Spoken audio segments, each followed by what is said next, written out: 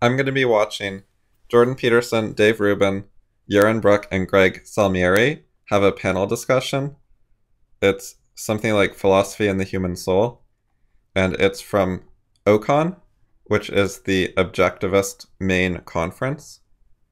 And I haven't watched it yet. I'm going to be pausing and giving my comments as I go along.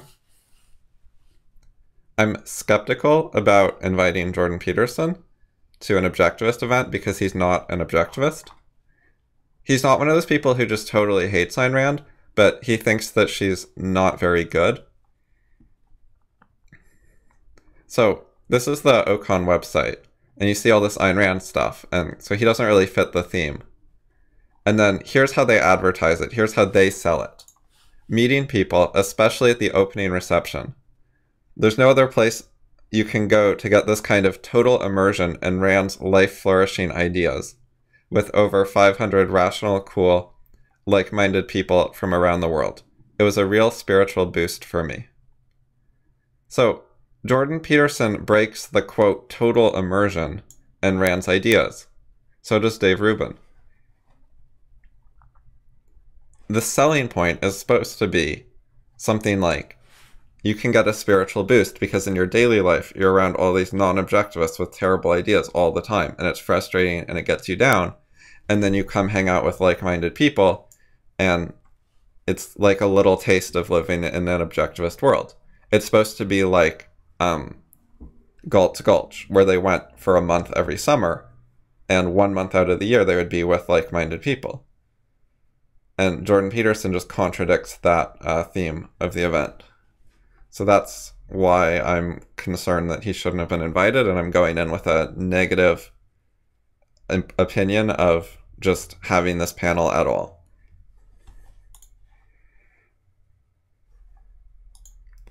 So before I get into the video, I need to help you watch this, because I'm going to watch the video at 2.5 speed, not 1 speed, because otherwise I would get bored.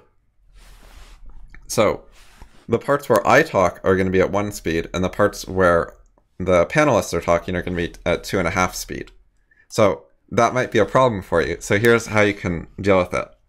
Download Chrome. If you don't have it, just Google search for Chrome and you'll find a download page. You need to use a computer, not mobile. And then once you have Chrome, Google search for Video Speed Controller. You can also get the link in the description. And this is an extension for Chrome that lets you change the speed of videos. And then once you have it, so you go to the video and it adds this little thing. So there's settings and there are hotkeys, and you can set a preferred speed.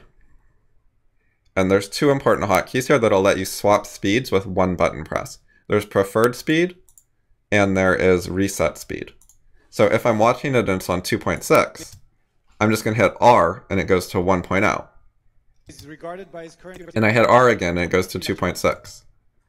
So I'm just tapping R and it's swapping between 2 speeds. So if you want to watch a 1.0 plus something else, you can just use R to toggle between them.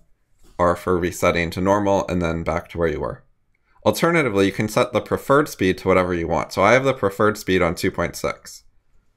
And when I hit G, it's going to toggle between the preferred and something else. So I'm going to go down and let's put this at like 1.4 or 1.3. And then I can toggle between 2.6 and 1.3. So you can pick whatever 2 speeds you want and swap between them. You just have to go to the settings and make one of the speeds you want has to either be 1.0 and you can use reset, or it has to be something that you put as the preferred speed. And then you can toggle just with 1 button press. Whenever I'm talking, you hit the button, and whenever they're talking, you hit the button, and then you'll have 2 different speeds for us. What speed should you use? If you want to slow down the OCON people, you could use 0.4, because I have it at 2.5. So if you multiply that by 0.4, you'll get normal speed. So you could use 0.4 for them and 1 for me, and then you'll just have normal speed. Alternatively, you might want to use a bit faster than that. I bet you could listen at more than 1 speed and save some time if you wanted to.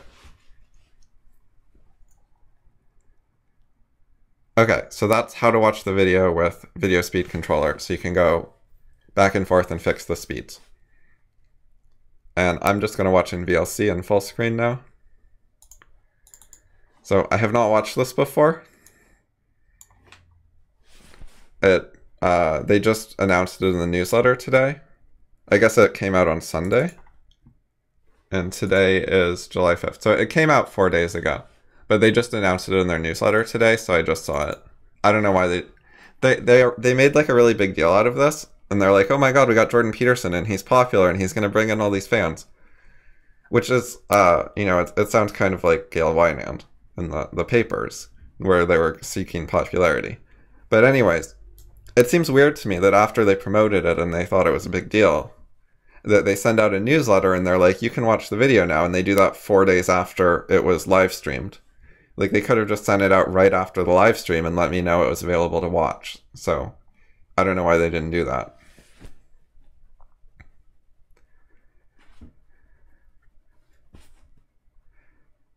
So, okay, the topic is good. The impact of philosophy on a person's life. That sounds like a good topic. It's not going to be Jordan Peterson's like gender pronoun stuff, which is good stuff, but it's not objectivism. So this is like much more relevant to an objectivist conference, so hopefully they'll stay on topic and not get into politics.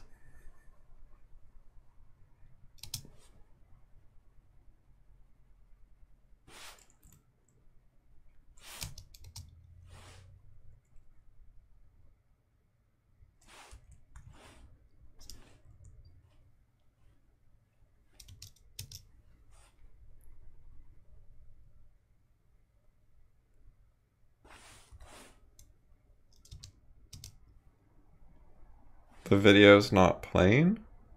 Oh wait, it is. Now it's playing. Okay, there's just nothing happening. Public personality. Hey, Rubin, would not take too much time. Oh, how Spillane has two words. Hi, are you excited as I am? Okay, good enough. It's wonderful to have this forum here. I'm so excited. It actually started with a dinner we had in Atlanta, and the idea of bringing Dave and Jordan Peterson here came about and actually happened. So I'm just going to introduce, not take too much time, but the people standing here, sitting here, sorry. Started Jordan Peterson. Dr. Peterson is a professor at the University of Toronto, was nominated for the prestigious Levinson Teaching Prize when he was a professor at Harvard, and is regarded by his current University of Toronto students and colleagues as one of the 3 truly life-changing teachers. Dr. Peterson is a prominent international speaker and a public personality. Dave Rubin, Mr. Rubin is a talk show.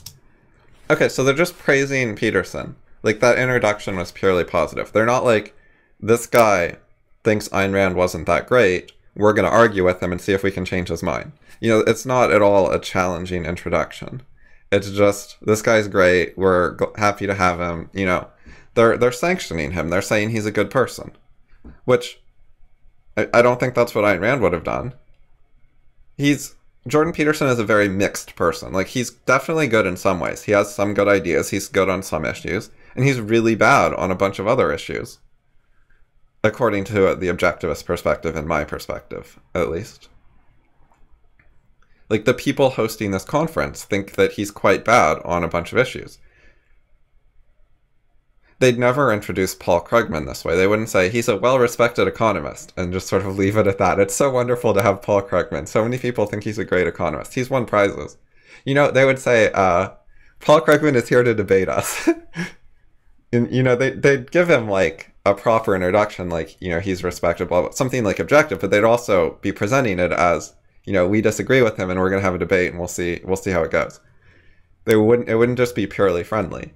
So Jordan Peterson is getting like much better treatment, and he's better than Paul Krugman, but he shouldn't be getting just the friendly treatment at OCON. And I'm concerned that they're not going to be challenging enough towards him in the discussion. Host, comedian, and TV personality. He's the host of the Rubin Report, a talk show about big ideas and free speech that has been heralded for his politically incorrect and honest approach to discussing complex issues and current events focusing on politics, religion, and the media. Dr. Yaron Brook is the chairman. Why did they have Rubin? Like, I don't get it. Why not have an objectivist host? Like, if you're going to talk to Jordan Peterson, who's not an objectivist, why don't you have an objectivist host at least? Like, they have a non-objectivist host. And they had a debate with Rubin, or a panel or whatever. It was Rubin, Jordan Peterson, and Onkar Ghate, who is an ARI objectivist. ARI is the Ayn Rand Institute. So they already tried that. And Onkar is the person they wanted for this panel, but he couldn't make it for some reason. So they were going to have him again. And it was him, Peterson, and Rubin. And Rubin was totally friendly to Peterson. He wasn't a neutral moderator. Or host or whatever. And the whole thing, like, Peterson dominated the discussion. He came off looking good. Like, never mind the intellectual arguments, just as a general impression of, like, the social dynamics. Peterson looked good, talked a lot, seemed confident, you know, sounded like he knew what he was talking about, sounded well-spoken, all sorts of good things, and Onkar just, like, didn't stand out and didn't challenge him much. It wasn't, like, a successful way to be like, look, we're more powerful intellectuals than this guy. Now, it's possible some people will listen to every word that was said and evaluate the arguments and think that Onkar won. Or had some important points or whatever. But, you know, they're trying to get a chunk of Jordan Peterson's audience interested in them. And Jordan Peterson's audience is used to charismatic, skilled speakers, like Jordan Peterson, who they're used to watching. And if Objectivism can't offer that, they don't look so good. Like, how are you going to win over the supporters when Jordan Peterson is, like, dominating you in charisma and the host is on his side? Like, you might win over, like, a very small number of people who are very intellectually oriented and don't care very much about social dynamics. You know, the same kind of people who don't even care whether there's a video or not, don't care at looking at the people. And maybe would prefer a text debate where they could just read the arguments rather than... Because IRL debates like this are a show. They're a performance. People are putting on an act in front of an audience and making impressions on the audience. It's not like a written document where you're very carefully trying to figure out the truth. It's a different kind of thing. So social factors are super relevant. Of the board of the Like, I don't think people should evaluate things by social factors, but one, they do. And two, if your goal is to reach a large audience, then you have to deal with that's how people evaluate things. And that's what they're doing. They're, like, compromising on having an objectivist speaker in order to get a popular guy. So if you're going to do that, you should be good at appealing to the mainstream, which in general, what I've seen as Objectivism isn't. So we'll see how these guys do. And he's the co-author with Don Watkins of The Pursuit of Wealth, Equal is Unfair, and the national bestseller of Free Market Revolution, 2012. He's the host of the Yaron Brook Show on Blog Talk Radio. And Greg Salmieri, Dr. Salmieri, teaches philosophy at Rutgers University, and is a fellow at the Anti Foundation for Objectivist Scholarships and co-secretary of the Ayn Rand Society. He's co-editor of the Companion to Ayn Rand and Blackwell Companion to Philosophy series. Welcome those four. And one word about the person who made it possible, generous board member of the Ayn Rand Institute, and thank you to High Road Productions for making this happen. So here we go. Okay, so they all got positive intros. There was some sort of donor, High Road Productions, and we're going to get started. All right, so first off, to begin, we are live streaming this on my channel, and as I'm sure many of you guys saw, I was on Joe Rogan.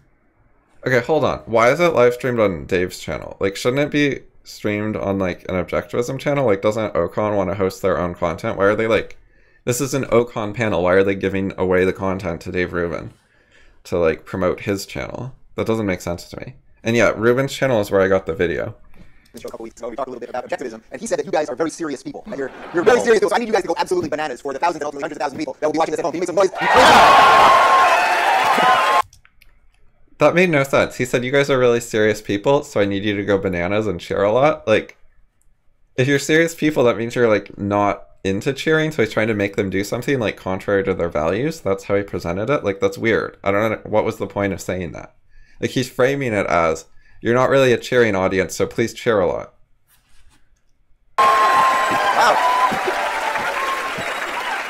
Look at you guys, you crazy objectivists. All right. It's such a negative influence.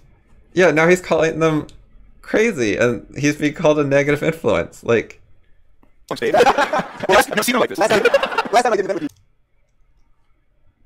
you. Everyone, the Objectivists are just laughing. They're not standing up for values. They're not saying, hey, I think what you just did is bad. That was bad. He said, you guys are serious, or so I've been told. Let's, like, prove them wrong and prove you guys are crazy and we'll go bananas and you're perfectly happy to just, you know, cheer and call it bananas, which is, like, completely unserious. And the Objectivists are just laughing instead of being like, this is a serious panel. Why are you making a mockery of it? Or at least just, like, opening with irrelevant stuff. Like, Rubin's being an entertainer. Which is what he does, and it's what I expected. But why is that at OCON? And why is, like, Rubin's entertainment show at OCON? guys, we got the whole audience screaming out George Carlin's Senator. That's true. I don't know if we're going to do that this time. Okay, so we're going to do about an hour and a half with you guys. And we're going to throw in some Q&A, obviously completely uncensored and in the spirit of free speech and individuality that you guys are talking about here at this conference. So Jordan, we've been on tour now for almost 2 months, and we have a little break right now, but why don't we just dive right back into all the things we've been talking about. So much of your tour for your 12 Rules for Life book has been about... So we're going to open not with a philosophy topic, not with how does philosophy apply to human life, not with an objectivist presenting an objectivist idea, not with Jordan Peterson presenting his ideas about philosophy, but with Jordan Peterson's tour. Like, hi, I know you guys are all watching to see Jordan Peterson because you're Jordan Peterson fans, so we'll just have Jordan Peterson talking about his stuff, which is what happened at the previous one with Encargate. It was a lot of Jordan Peterson talking about himself and his stuff. And the audience Q&A was also, everyone wanted to talk to Jordan Peterson. This audience might be more mixed, but I don't know, we'll see. The role of the individual. So before we get too deep into philosophy and some of the other things, I thought that would be the right place to start because that's sort of what unifies all 4 of us up here. Yeah, well, I've been making the case, I suppose, or developing the argument. It's an argument everybody knows to some degree, although I don't think we've done a very good job of articulating it over the last few decades, that it's no secret that our free societies, or the free societies of the world, are predicated on the idea of the sovereign individual. Right? And that's the place where political power ultimately resides, or I say political authority. And it's also, in some sense, the derivation source of the idea of rights, the fact that the individual is sovereign, the individual has inalienable rights. And we talk a lot about rights in our society, way too much as far as I'm concerned. Not that they're not important, but they're secondary, because the fundamental issue of import with regards to individual sovereignty isn't rights, it's responsibility. I mean, first of all, you can make a case that your rights are my responsibility, and vice versa. So there's a parallelism between... Peterson says the fundamental issue is responsibilities, not rights. So that's wrong, and it's not where you start the discussion. Like, we're not framing the discussion properly with like a proper question to address. He's just sort of starting in the middle. And it's such a false dichotomy, rights against responsibilities. Like, I know why he's saying it. Like, at a higher, less philosophical level, you can see a contrast between like your positive privileges and your duties and obligations and responsibilities. And part of Jordan Peterson's message is that you will be happier and more fulfilled if you're actually a responsible person. And that is actually, in many ways, a better thing for you to focus on in your life for your own benefit than your privileges and like gifts and wonderful positive things. Like, you need to have something like serious in your life and some things that matter that you're working on and that aren't just light and airy, like a serious relationship or a child or a career that you care about, and that it's not just like, I'll do a bit of my career when I feel like it, you know, whenever it happens to be convenient. It's like you take on actual responsibilities to make it an important, fulfilling, ongoing, serious project. Like, you know, you take on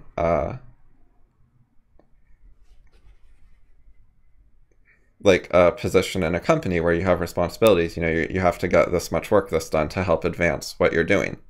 Or you could be in like a volunteer organization or something where you have some ideas and you take on like some sort of leadership role, and you know, you show up at the monthly meetings and you do stuff, and it's not just whatever you feel like whenever you feel like it. So there's some merit in that kind of thing. I don't think it's like the perfect perspective, but I can see how it would help some people. And there's definitely a culture of irresponsibility that tries to tell people to try to avoid responsibilities, and responsibilities are bad and just stay away from them, and then you'll have a better life because you've avoided all the nasty things. And that's not how you get a fulfilling life. Like, you need to... Dodging responsibilities certainly isn't the way to run your life. Like, figure out what you want and figure out how to get it, and if that involves some responsibilities, you might actually find you like them, and that they give some meaning to your life. So, like, that's kind of what Jordan Peterson talks about in general, and what he seems to be bringing up. But rights are not privileges. Like, think about this from an objectivist perspective. Like, what kind of rights does objectivism care about and talk about? Like, the right to life, liberty, and property, the right to your person to not be killed, to be free, you know? And that's very important and does not at all contrast with responsibilities as like an alternative. You know, it's completely compatible that you have basic rights, like free speech and not to have your property stolen from you and not to be shot at. that there's just no choice between that and you know, taking on the responsibility of raising a child or something. Like, just do both. Responsibility. But even more importantly, if the integrity of the state is dependent on the integrity of the individual, and that's the argument that's implicit in the idea that the individual is sovereign, then it's obviously the case that the individual has a great responsibility, and it's a responsibility that's of incredible importance, because it's not just limited to you. It's you acting responsibly actually constitutes the bedrock of the state. And so that's an interesting issue. I mean, it means that you're required in some sense to take responsibility, or the entire state will shake, and I think that's true for everyone. But more interestingly, I think this is a more interesting argument in some sense, is that so now he's saying, like, you have to take responsibility or the state will fall apart. This is, like, that's nasty. That's anti-individualist. That's collectivism. That's...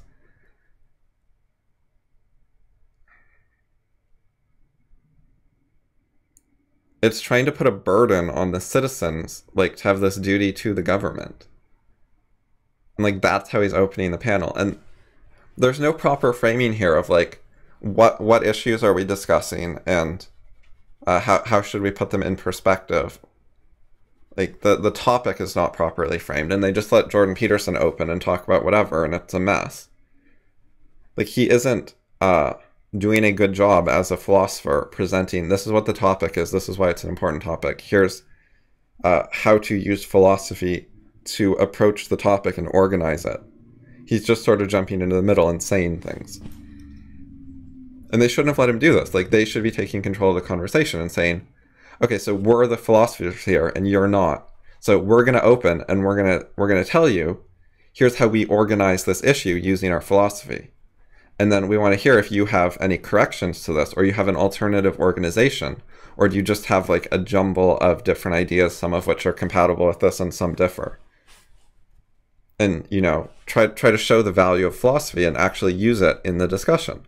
But that's not happening so far. you need a meaning to sustain you through life, or you need meaning, perhaps not have meaning. You need meaning to sustain you through life, because life is very difficult and ultimately challenging, morally challenging for that matter. And you need a meaning to sustain you through that so that it doesn't embitter you and turn you into a victim, let's say.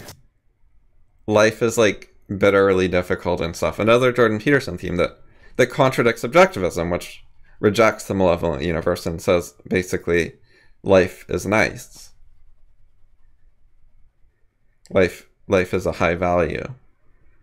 It's not just, like, misery and suffering. Like, there doesn't have to be suffering in life, is a theme in Atlas Shrugged. And it's pretty obvious to me, and I think obvious to anyone, when they think it through, that virtually everything that you derive genuine meaning from, and I mean the kind of meaning that will sustain you in times of difficult, that will mean casual happiness, even though there's nothing wrong with happiness, the meaning that will sustain you through the tragedy of life is always to be found in the adoption of responsibility. And the people that you admire spontaneously, and I don't think there's an exception to this, unless you're a little on the psychopathic side, and I mean that technically, you feel, I mean it technically, it's like it's a hallmark of psychopathy, I would say. Generally speaking, you admire yourself to the degree that you do, when you're at least taking care of yourself, at least that, maybe when you have a little responsibility left over for your family, and maybe some to spill over for the broader community, and certainly the people that you...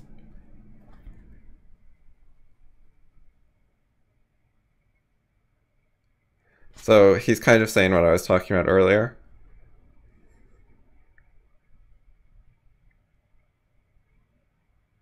Also, he means responsibilities, like, more broadly than duties.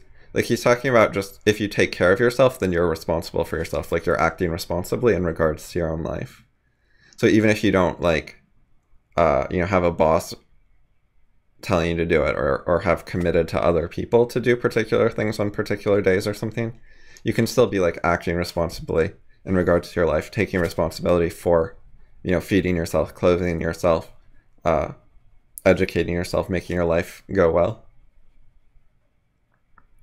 Which is fine, like, that's good, but that's not, like, a contrast to rights. Like, this isn't framed well. It's spontaneously admire in your fellow men are people who, at minimum, are accounting for the burden of themselves, at the minimum that, but then who have excess capacity to devote that to the proper care of their family and their community. And so I don't think that we've done a good job of laying out the meaning equals responsibility equation. And it's vitally important. And I think it's very helpful for people to learn that. Lots of people told me that you know, that they've been getting their lives together and digging themselves out of a nihilistic and hopeless hole, and doing that by understanding that the meaning they need to sustain them is to be found through the adoption of the maximum responsibility they can sustain. And so, well, that's become clearer to me over the course of these last, let's say, 50 lectures. So. Great, I saw you nodding along there, like you.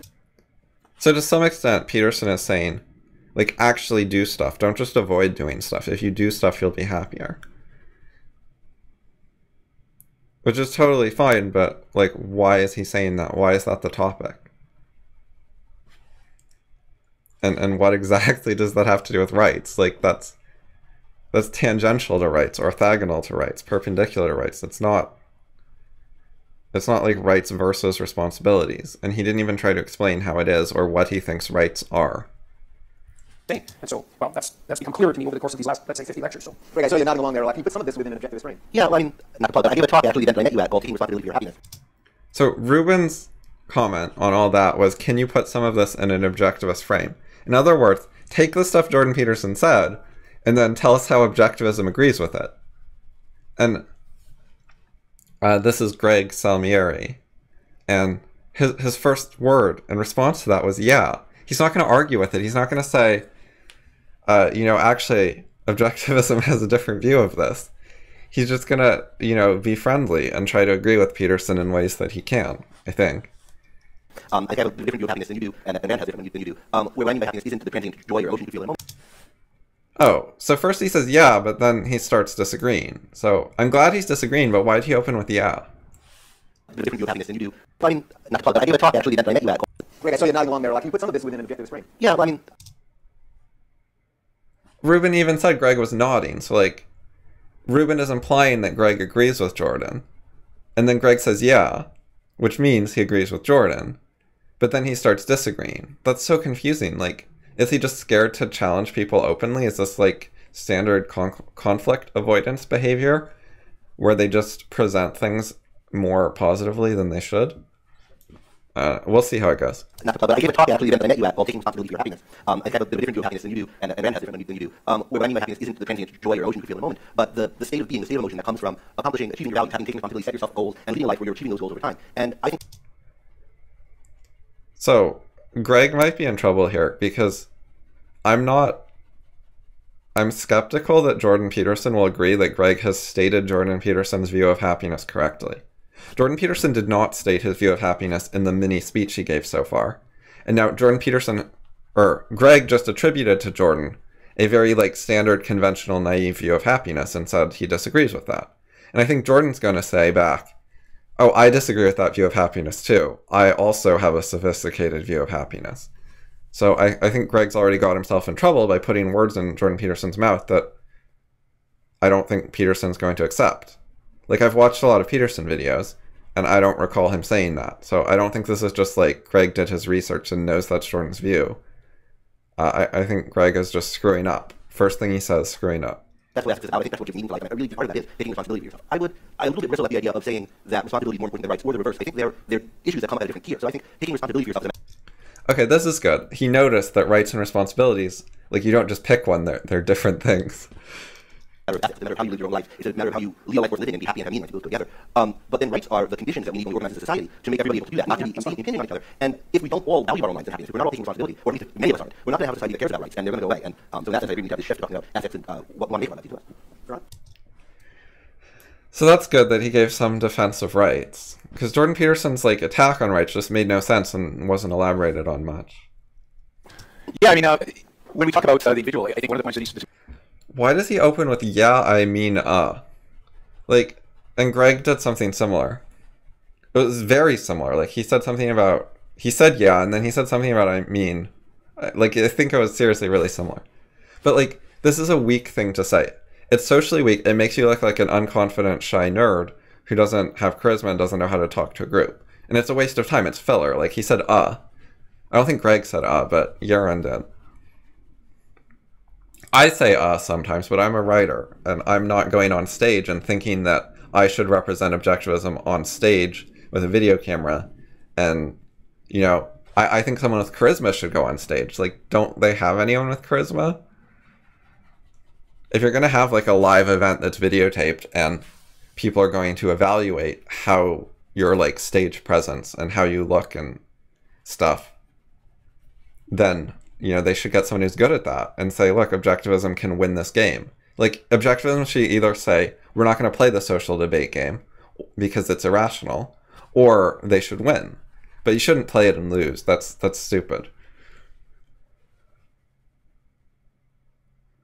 And so this is just such a weak opener. And it's such a beginner mistake. You don't have to know very much about debating or public speaking to know that, saying is bad. And don't, throw in a bunch of filler words. Just start actually saying, the important words. And, you can practice that. And I'm not saying it's easy, but, he should know better. And he's been doing this kind of thing for a long time. make is the individual is important partially because that's all we got, right? In a sense, all you got is individuals. We can talk about society. Society is just a collection of individuals. The starting point, both in ethics and in politics, has to be the unit of value, the unit that actually exists, the metaphysical value, the unit that exists, not the abstraction that we call state or society. What's important is... Like, how does this relate to what Jordan Peterson said?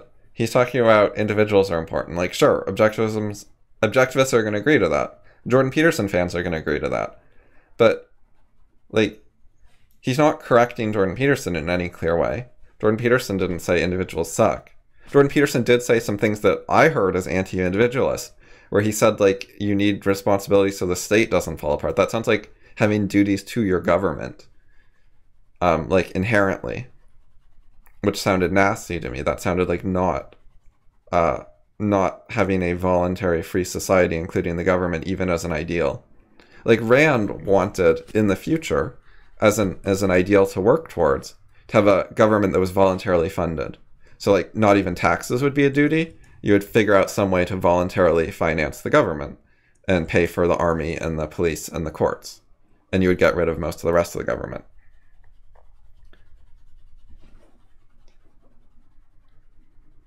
Is the ability of the individual to live a good life, to take responsibility for his own life, for his own happiness, for his own success, for his own flourishing. So the individual is everything when it comes, in my view, in morality and then as an extension in politics. I think rights are the concept that recognizes that. It's the bridge, rights are the bridge between a morality that says your moral responsibility is to make the most of your life, and then what kind of political system should we live in to make that possible. And rights recognizes that the enemy of a good life, the enemy of flourishing, the enemy of success and living is coercion and force. It's the group, the state, the community, the people, other individuals, coercing, being authoritarian over you, telling you how you must live and how you must act. And rights recognize that as individuals we have freedom. We must be free to use our own judgments to live our own lives as we see fit. And that's the great revolution of the Enlightenment, is the recognition of the sanctity of the individual and creating a political system that allows the individual to flourish and to thrive by protecting him from coercion, by protecting him from force, and relegating state to that duty. The responsibility of state is to protect rights, to protect you from force. So it seems to me that the battle between the individual and...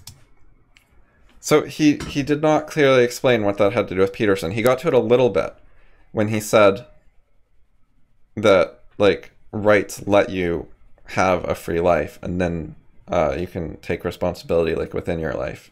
I think it was roughly what he was trying to get at, which is not what Peterson said. But he didn't say, like, you know, Peterson said this, I say this. Like, he's not, you know, quoting and challenging. He's not directly disagreeing. Like, people watching this are not going to know that there was, like, a major disagreement here and that things Jordan Peterson said were actually really bad. Like, he's not getting condemned. He's not getting judged. He's not getting, like, strongly or directly criticized. Why don't they write notes and be like, Jordan Peterson, you said this. Like, I seriously disagree with you about this. I think what you're doing is actually, like, harmful, dangerous, bad. Like, I think when you're spreading this message, like, some of your messages are good, but I think this one actually can destroy the world if everyone listens to you. So I think we have a major disagreement here, and I want to talk to you about it and try to figure out why you're saying this and if you really mean it. Like, he should say something like that, but he just doesn't. Not at all. Not even close. Collective is a battle that has been fought for virtually every society for all time. However, there does seem to me, at least, I mean, it's just because I'm alive right now and doing what I do, that there's something unique about the battle at the moment. That the individual has been slammed so relentlessly, and that we have ideas out there now that for young people that they think that socialism is cool. I mean, that seems to be coming back, right? I mean, these are ideas that I think are really crazy, but I'm happy to indulge in a discussion about them. Do you think there's anything unique about the battle between the individual and the collective right now, or is it just a repeating of what's on? I think. What the hell? This is supposed to be a panel on, like, the role of philosophy in life. But we didn't start with that, and now the question is about, are the young socialists and SJWs and whatever, like, uniquely bad? Are we at some, like, special moment in history? Or has politics always sucked? Like, roughly that question. Like, what the hell? Why? This is... I mean, that's like a typical Jordan Peterson topic, but it's not how you demonstrate the value of objectivism and give objectivism the opportunity to present itself. I mean, there's always something unique about each historical moment, but I think this has been a continuous argument for the last 130 years, like, as a technical philosophical argument, and of course it has roots that go back much farther than that. I don't see, I mean, it is collectivism versus individualism, I think, a fundamental polarizing force that's at work at the moment. And the issue with collectivist types is whether or not they're collectivists because they care about the dispossessed, which is their fundamental claim, or whether they're collectivists because they don't want to bear any of the responsibility that would go along with being a responsible individual. And, you know, I'm always skeptical of the saint-like moral claims that are put forth by people who are pushing a given ideology. And I'm skeptical about that on my part too. I mean, people who criticize my perspective say, look, Dr. Peterson, you're not, or maybe they call me something a lot less flattering than that. You know, they say you're criticize my perspective, say, look, Dr. Peterson, you're not, or maybe they call me something a lot less flattering than that. You know, I'm skeptical on my part too. But people who criticize my perspective say, look, Dr. Peterson, you're not, or maybe they call me something a lot less flattering than that. Oh, it's just like a side joke? Maybe they call me something a lot less flattering. No subtitles. You know, you're underestimating the degree to which systemic barriers make it impossible for people to move forward properly in the world. There's barriers to the progress that people can make even if they bear individual responsibility, and those barriers are distributed unequally. And of course, there's some truth in that because every system tends towards rigidity and tyranny, and no system does a perfect job of selecting among its people for pure competence. But there's a difference between saying that a system is somewhat corrupt, which is certainly the case with Western systems, and the system is an absolutely corrupt, tyrannical patriarchy with no hope of redemption whatsoever, and needs to be burned to the ground and reformulated. Those are really different. And it's also possible to be sensible and say, well, look, I mean, obviously, the manner in which people are selected for success in our society is imperfect. But also to know, well, imperfect compared to what exactly? Like to your hypothetical utopian perfection, which you would self-generate if you were given ultimate power? Because that's really the comparison. Or to our societies in the past, because we're doing a lot better now than we were, or compared to every other society that's ever existed since the dawn of time, by which standard we're doing so insanely well that it's actually almost unbelievable. And this is another thing that I've been trying to promote. I mean, there's been at least a dozen books written in the last 6 or 7 years by fairly serious scholars, and I would say distributed across the political spectrum, pointing out that ever since the year 2000, things are getting better so fast that it's actually a miracle. I can give you some quick facts. So the rate of absolute poverty in the world fell by 50% between the year 2000 and 2012. So that's a staggering achievement. It was 3 years faster than the most optimistic projections of the UN. So we actually beat an optimistic UN projection. So there are more, well, that's absolutely beyond belief. There are more forests in Northern Hemisphere now than there were 100 years ago. The child mortality rate in Africa is now lower than it was in Europe in 1950, which is just beyond belief. The fastest growing economies in the world are in sub-Saharan Africa. About 300,000 people, I can't remember if it's a day or a week, but it doesn't matter, although it would be better if it was a day, obviously, are being plugged into the electrical grid. So increasingly people have universal access to fresh water. There's almost no country in the world now where starvation is a problem that isn't just a political problem, which is to say we have enough food for everyone. And not only do we have enough food, we have the distribution systems that are actually getting that food to everyone. It's absolutely beyond belief. And what's quite remarkable about that is it's quite obvious that individually, that free market systems predicated on the idea of the sovereignty of the individual are the reason that that's happening. Well, that was standard Jordan Peterson, and it was okay. I mean, he had some good points. There was some questionable stuff too. Like he seems to think the UN would be a reasonable or even optimistic judge of the rate of capitalism improving the world, whereas I would expect the UN to be kind of anti-capitalist, and therefore to be completely able to underestimate what capitalism will change and how fast it'll change it.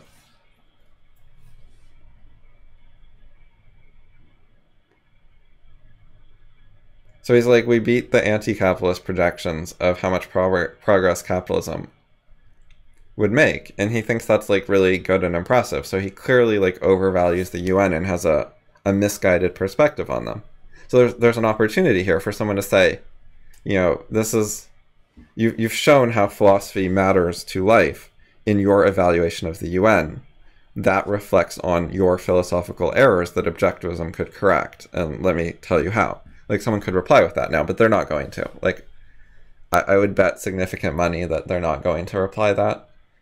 And this whole thing is just, it's not how philosophy deals with life. Like, that was just standard Jordan Peterson talking his normal stuff. It's not, that wasn't him engaging with objectivism. The question is, what the hell are they collecting this up to? What's the problem here? The problem. Oh my god, he's still talking. I thought it was going to be done there when they started clapping. I thought someone else would start talking. But, like, they're just letting Jordan Peterson talk for so long. Like, he's dominating the discussion. He's coming off as, like, the important person. And then the other people say, like, me too, and they're like, okay, Jordan Peterson talked long enough. Guys, your turn. Say something. Okay, good. Now it's a panel. And then Rubin talks again, and then Jordan Peterson gets to give another lecture. Like, the objectivists are coming off as, like, the sideshow, the side characters, and Jordan Peterson is the protagonist. That is, like, the format so far. And he's talking so long that it's really reinforcing that. And so they're not showing objectivism as this powerful force that can stand up to Jordan Peterson, that can challenge him, that can correct him, that can improve on what he said. They're presenting objectivism as just some okay thing, and they can good enough to say me too after Jordan Peterson talks. Seems to be a certain amount of ignorance, a certain amount of willful blindness, and a certain amount of discomfort with the fact that a fair bit of that wealth has been purchased at the price of a continuing inequality. We don't know how to generate wealth without also generating inequality, and I actually don't think that you can generate wealth without generating inequality, and that's something that's worth endlessly discussing. I think Yaron might have a little something to say about inequality. Yeah, I mean, I like to say in brief, right? Inequality is a feature of freedom, not a bug. It just comes.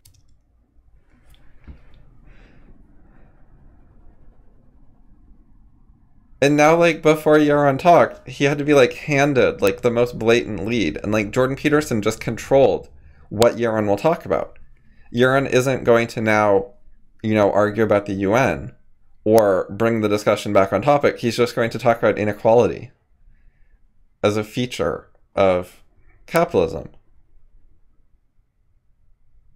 Like, Peterson's controlling the discussion and the narrative, and he's putting Yaron in Me Too mode, where Peterson brings it up, and Yaron gets to say, oh, I know that one. I wrote a book. Thanks for giving me an easy one. I can talk now and actually get to say something. Like, Yaron does not look strong and powerful here. He looks like he's just getting handed crumbs. You're actually right. You cannot create wealth without inequality. It's not wrong, but there's nothing bad. And Peterson just baited him to agree. Yaron's like, you're actually right. And Like, how dumb does Yaron Brook? He's like, Yaron Brook, look, he wrote a book so that he could say, yeah, Peterson, you're actually right. You didn't need to research it. You didn't need to write a book. You just knew that. And I've written a book, so I was able to agree with you. It's like, what's the point of being an intellectual? Like, well, like a more scholarly intellectual or whatever Yaron Brook is supposed to be? Like a philosopher? Is he a philosopher? Does he claim to be a philosopher? I mean, I think so, but I'm not sure. But like, what's the point of being an objectivist if you can just like write a book to figure out what Jordan Peterson knew anyways without being an objectivist? Like, that's not showing the value of objectivism. And it's just like it's not that impressive of a point. Like, lots of people know about modern political debates about wealth inequality, and lots of right-wing people, even ones that aren't even that great on capitalism, are like, you know, we need some inequality. We need equality of opportunity, equality of like under the law, equality of like social mobility, you know, stuff like that, not equality of outcome. You don't have to be an objectivist to be like, I don't support equality of outcome. I don't want the government like redistributing wealth to make everything equal for a moment, and then it'll change again as some people consume more than others, use their wealth more or less wisely than others, produce more than others, etc. Inequality. There's nothing mildly offensive about inequality, and in particular, given that what happens is that everybody gets richer. Everybody gets richer. They just get richer at different pace. And the reason they get richer at different pace is because they're producing different quantities of value. The people who actually get very rich in a free market, now we don't have a pure free market and all kinds of problems with the system we have, but in a free market you only gain those values that you produce. Jeff Bezos is the richest person in the world because how many of you shop on Amazon? Everybody, right? So there's a reason he produces values that affect almost every human being on the planet, and that is why he's so wealthy. So the whole inequality debate is to try to drive people toward envy. The whole inequality debate is to try to undercut the idea of freedom, because what they're really after is not reducing inequality. What they're really after is eliminating freedom. It's the same people who used to advocate for an ideology of communism or socialism. Now that's been discredited as they call it something else. So it's Stiglitz, the Nobel Prize winning economics, not the of communism. But in a sense, he views that as a moral ideal. You can't get there, it's rough, there's a little too violence, too much life is tasty in economics after all, right? So why didn't these people just like watch some Jordan Peterson videos in advance of this, write down some quotes, and then go to Jordan and say, hey Jordan, I'm really glad I got you here because I disagree with some important things in your videos. Like I made a list of like the top 5 things that are thematically appropriate that I really disagree with you about, and I want to ask you like why you believe them and tell you why I think they're really badly wrong. Like, why are they not bringing up anything important? This is so boring. So inequality is a nice disguise. So we want to reduce inequality, make debates with people who talk about inequality. About how much? Well, what will we get there? Who gets to decide? How are we going to vote? How much are we going to take? And why? Why just monetary inequality? I mean, Dave's a good-looking guy. It's not fair. I don't know if they're cowards or they just like Jordan Peterson and they don't really have a problem with him. Like, it's one of those. And like, I sort of like Jordan Peterson. Like, I like some of his stuff. My favorite Jordan Peterson stuff is his psychology lectures, and in particular, his analysis of the Disney movies. Like, I think that Jung and his symbolism stuff is questionable when you analyze your dreams and try to, like, figure out how to live your life with it. But I think it's really good for analyzing art, you know, literature and movies and stuff, because it is symbols that have meaning in our culture. So, like, artists use them, and then you can understand what the artist meant better. So, like, I think Jungian stuff, you know, questionable in some contexts, but great for analyzing Disney movies and lots of other literature and art and stuff. Anyways, but there's seriously bad things about Jordan Peterson, including, like, in his book, he advocates violence against children.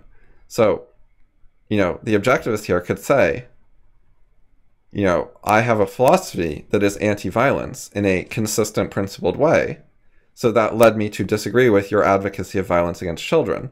And I understand how children learn because I have an epistemology, unlike you. So here's how children learn, and here's how violence disrupts that rather than aiding it. And here's why you shouldn't hit your children. You know, you could say, here's how I used philosophy to get these practical results and seriously disagree with you about something important.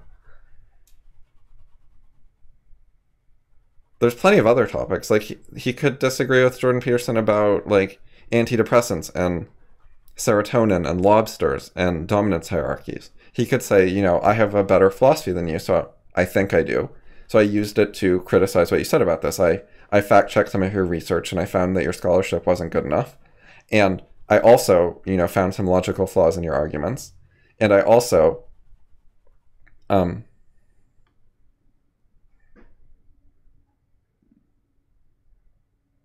have a better view of how it works, like have a positive view of how these things work that makes more sense. And more enables productive action than yours, and talk about that.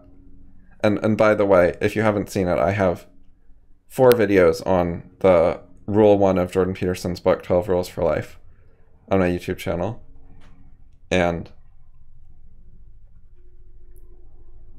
I go through some of the things I just talked about with like scholarship problems in the lobster section, and philosophical arguments about why his perspective is incorrect on some of it.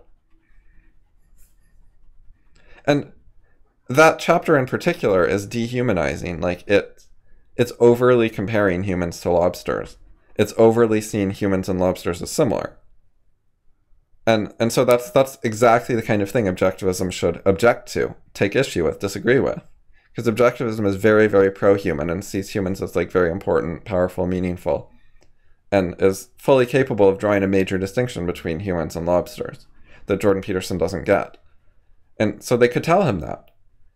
They could say, like, that's one of our major disagreements. My philosophy helps me see it in a different way, and I think you're wrong. But they're not doing that.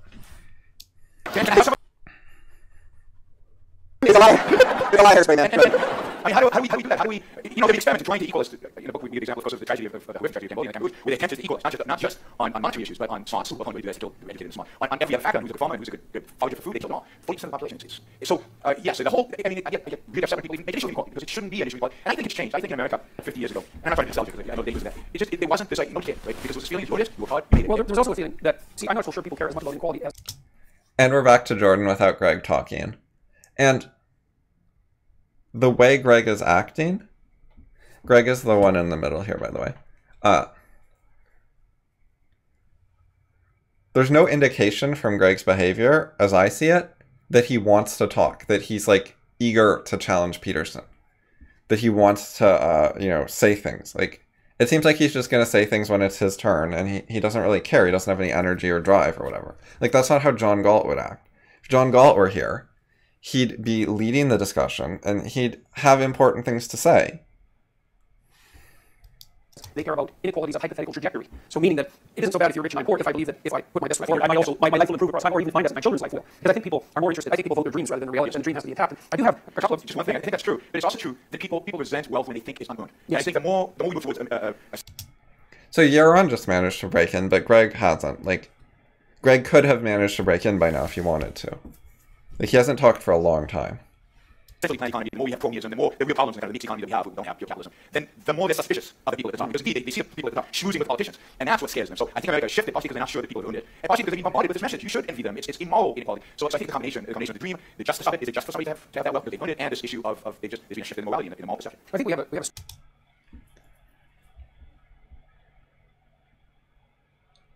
So Yaron broke in. Peterson, I think, is going to mostly ignore him and just go back to what Peterson wanted to say. What Yaron said was, like, not challenging to Peterson. It was just Yaron talking about his own stuff. Like, it's just like everyone's going to say their own things and, like, here are my great ideas.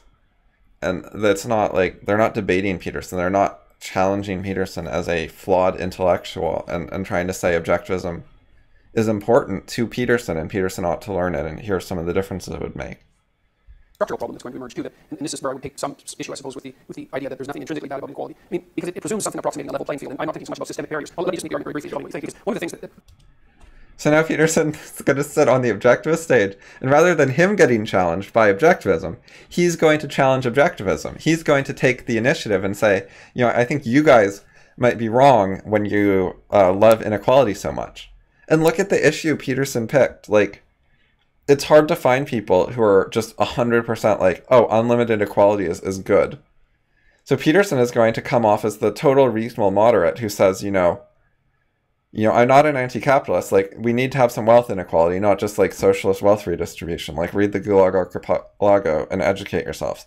But that doesn't mean just like unlimited inequality is always good. That's what Peterson's going to say, and everyone's going to think he's reasonable, and objectivism is not going to, gain new converts off this. Unless they suddenly start standing up to him way better than they have been. I spend a lot of time looking at what predicts success in functional Western hierarchies.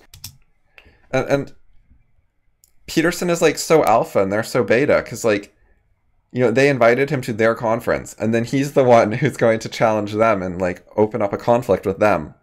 Whereas they did not in any clear and followed up on way, like, argue with Peterson. Like, they argued with him a little on his first comment, but they didn't make it really clear that they were arguing with him. And then Rubin just asked a new question, and Peterson didn't reply to them.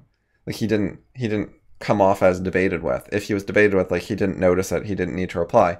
And they didn't ask for replies. They didn't say, hey, wait, I was arguing with you and you haven't replied, let's go back. You know, they didn't do that. So they're agreeing that what they said, like, didn't need answering.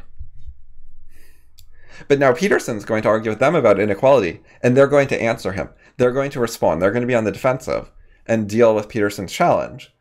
And, you know, the best that's going to happen, I predict, is that they're going to give some sort of answer, and Peterson is going to say, okay, that's sort of reasonable. I could see how you would think that way. I'll let you off the hook and not hate you. Like, you've passed my test that I don't think you're unreasonable. Like, maybe they'll get, like, sort of sanctioned by Peterson when they respond to him. That's what I think might happen at best. Alternatively, it might just be left as, like, a disagreement, and he'll leave it as them looking bad. The two intrinsic psychological factors that predict success are intelligence, as you assess it with IQ tests, which is the best way to assess intelligence by an overwhelming margin, and trait conscientiousness, which is industriousness and orderliness, sometimes known as grit. And those are quite good predictors of long-term success. They account for about 40% of the variability across time, which leaves a lot of others. Peterson's lying. Like, I've looked at the research. What he's saying is not true. And that fits with his book where you check his sites and lots of them are not true.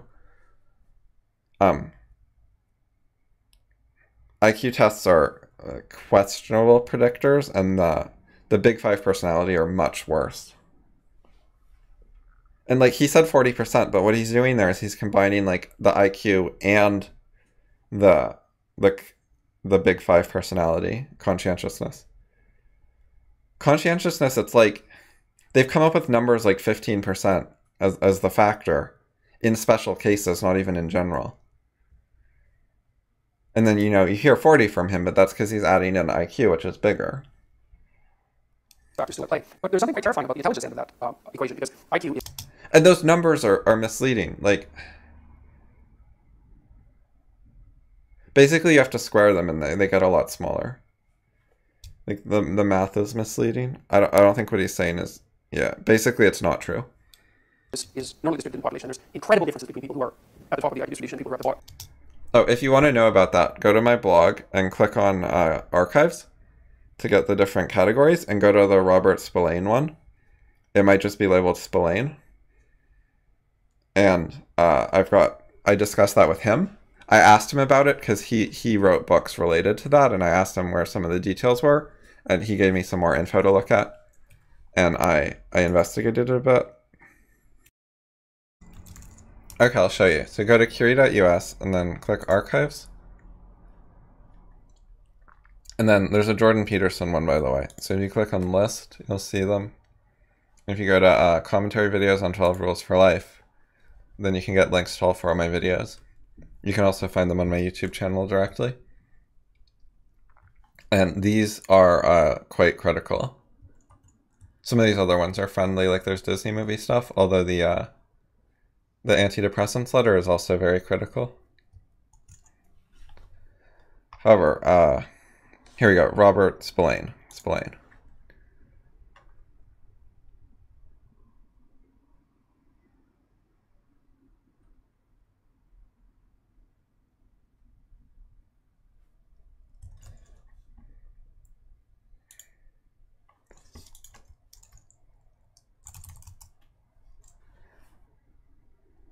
Here we go. Comments on personality or performance, the case against personality testing and management.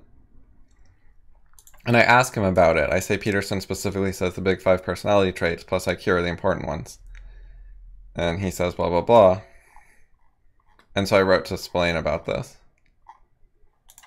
And Spillane answered, and I looked into it more. See, update. Spillane comments on the big 5 in his book, Psychomanagement and Australian Affair, and I've got these quotes and the footnote.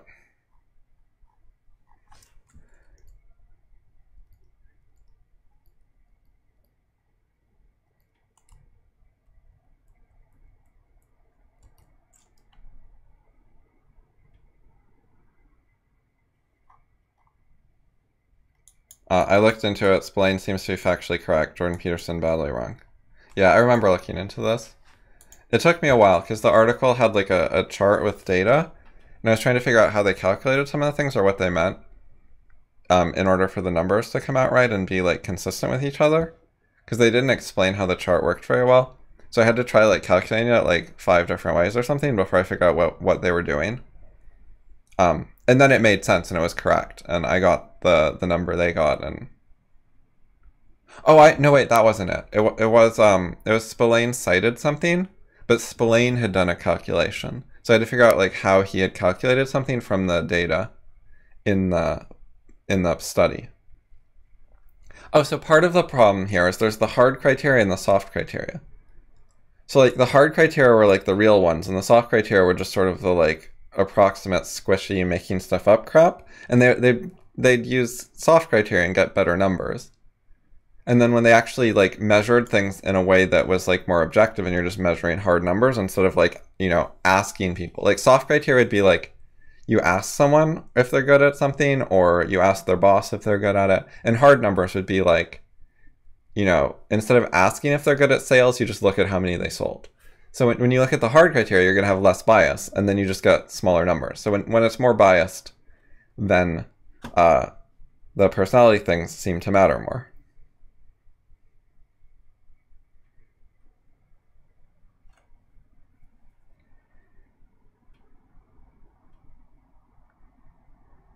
Right, so 0.21, you have to square that. See, 0.21 doesn't mean it controls 25% or 21% of what's going on. It leaves 95.6% unaccounted for. In other words, you square it and you see that it accounts for 4% of what's going on. That's just because of how they do the math and stuff. So conscientiousness, but conscientiousness, like maybe you can get like a 0.21 and it's like 4%. But they do things like cheat with the soft criteria where they just ask people stuff instead of actually measuring things. And when you use the hard criteria, you get like half the results. So the average correlation between the Big Five and job performance, hard criteria, was 0.07 squared. So that's like 2%. 2% correlation.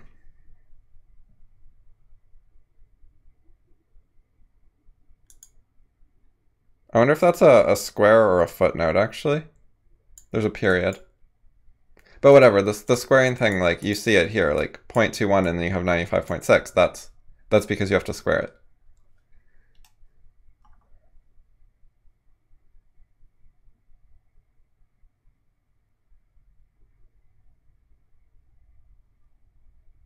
See, the square of the correlation coefficient indicates the proportion of variation in job performance, which is accounted for by difference in personality scores.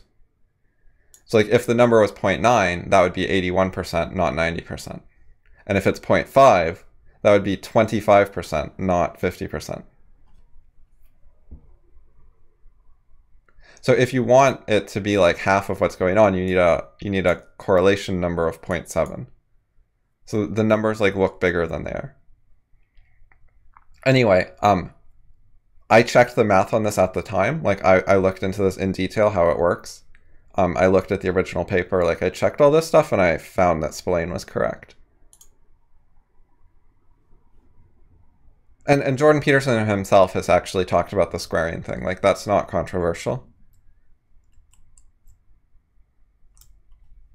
See, soft criteria include ratings, subjective ratings, basically like people, you know, self-evaluating things or evaluating other people. And hard criteria include things like productivity data, salary.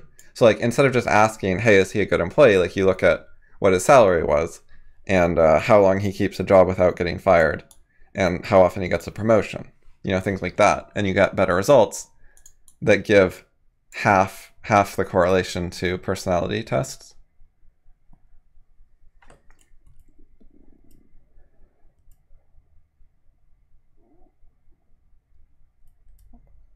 So yeah, Peterson is just not honest about this stuff. Like it's not just that he's incorrect and doesn't know the scholarship that well. Like he's presenting himself as an expert, not as a clueless novice who read a few things and like thought they were a big deal. Like he's saying like the science is in this is a science, and then he's misrepresenting the science like really badly. And like this study Spillane got his numbers from, like one of the things I noticed when I looked at it is it's on the same side as Peterson. Like, it's pro-psychology. It was trying to say good things about personality tests. But Spillane was like, okay, you're pro-personality tests, but your data shows that they don't work very well. But the study tried to spin it in like a positive light. And Spillane was completely right to be like, hey, wait, your own numbers are not so good. So the study people weren't that honest either.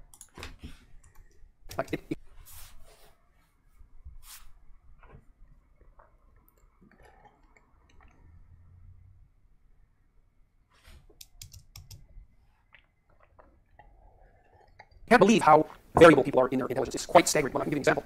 So it's actually illegal in the United States to induct someone into the armed forces if they have an IQ less than 83. And the reason for that is that the armed forces determined after 100 and some years of extraordinary rigorous testing, motivated by the hope that everyone would be fodder for the armed forces. Because that's their hope, right? Because they have a chronic manpower shortage, peacetime and wartime. So they want people in the armed forces. They're not going to exclude them unless they have to. And the consequence of the analysis was that if you have an IQ of 83 or less, there isn't anything you can be trained to do in the armed forces that isn't positively counterproductive. It's like, yes, and this is a way bigger fact than you think, because that's about 10% of the population. And so we have a problem, and I would say it's a problem that is going to manifest itself in something that approximates an inequality that looks unfair, because the cognitively dispossessed are going to have a very rough time competing. They already do. I mean, there's absolutely no doubt about that. And so see, the problem with producing hierarchies, and even allowing people to climb up hierarchies, response. Okay, so first of all, again, this is totally off topic. This is standard Jordan Peterson stuff. And it's so screwed up because he said, hey, you objectivists are wrong about inequality. But then he just started talking about this for a long time before they even replied. Like, he's tangenting so much, they might not even reply. But anyways, topically, the implication, the thing the audience is hearing, is that IQ is genetic, and 10% of people are born too stupid to be in the military without being counterproductive. And that's just like a biological fact about them that we as a society have to deal with. And one of the implications there probably is that, you know, we need massive charity or possibly government welfare for the 10% of the population who are just born stupid. And, you know, I don't think that's true. I think that they're parented and taught by their teachers to be stupid. I don't think they're born stupid. And I'm not going to have that debate right now. But I hope that I hope the objectivists will bring it up, because Ayn Rand said men are born tabula rasa, blank slate. They're not born stupid. They are born with reason, with a reasoning faculty, and then the contents of their mind, like their beliefs, what ideas they have, are things they pick up later, and that's where they get the evasion, dishonesty, flaws, errors, etc. Like, they're not born bad. So we'll see if anyone brings up the disagreement. Is that the hierarchy still produce dispossession at the bottom, and we need to figure out how to deal with that, even if the only consequence of that dispossession is the generation of envy, because envy can bring down. So he said we need to figure out how to deal with this. Like, he's treating it in a collectivist way. Like, he said he was an individualist earlier, and he got applause. I think there was definitely talk of individualism that got applause, but some of that was Yaron. But I think Peterson said some pro-individualist stuff. I know he has elsewhere. Anyways. What he was just saying is that we need to deal with this problem. Like, he's treating society's problems in a collectivist way. Like, it's seriously anti-individualist to be like, we as society have a problem, and we as society, like, have to deal with this. And that kind of reasoning gets to government action, commonly. So I really hope the objectivists will say, like, hell no, but I don't think they're going to. Mistakes. You might tell people, well, you have moral responsibility not to be envious. Fair enough, perhaps you do, but it isn't clear that that's going to be a sufficient solution to solve the problem. And we also have the cognitive problem that no one will talk about, and that we should talk about, because it's real. So it sounds like we're talking about the same thing, whether we're talking about. We should talk about it because it's real. Like, that's not an argument, that's just emphasis. There is a real problem there. I just disagree about the nature of the problem and that it's genetic and inborn.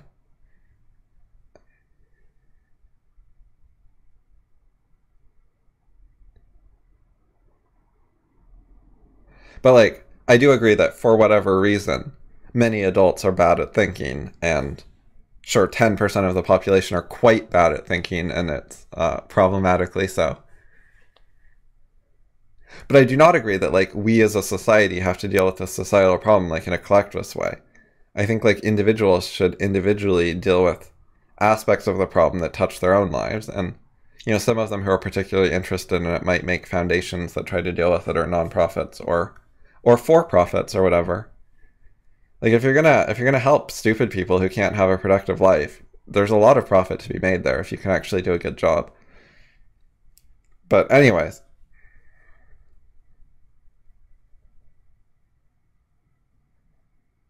Peterson was saying that envy is not going to stop, or telling people not to be envious is not going to stop the bottom 10% from being jealous of the people with higher social status and causing problems. Which, you know, he doesn't say it, but that includes crime. Like, he's saying that these people are going to violate our rights if we don't help them. That's kind of the implication, is we're held hostage by threat of crime, so we need to have government welfare to help them so they don't commit crimes against us. Like, it's actually appeasing violent thugs. But he doesn't say it that way. He left all that out, but that's what he meant. That's what he said means. So we'll see how the objectivists handle this. From a cognitive perspective or a financial perspective, that in terms of inequality, it's not really the... Wait, it's Rubin? Like, the objectivists aren't even answering him. Neither of them are jumping in and saying, like, you just said, like, 5 things that Ayn Rand's, like, rolling over in her grave, and maybe we shouldn't have even invited you here, you know? Like, I'm gonna set you straight now. The invited comment's bad. Like, they shouldn't say that, but, yeah, there should be, like, a serious reaction here. Like, you just challenged us. You just said that we're wrong to promote inequality so much. And then you were making collectivist statements and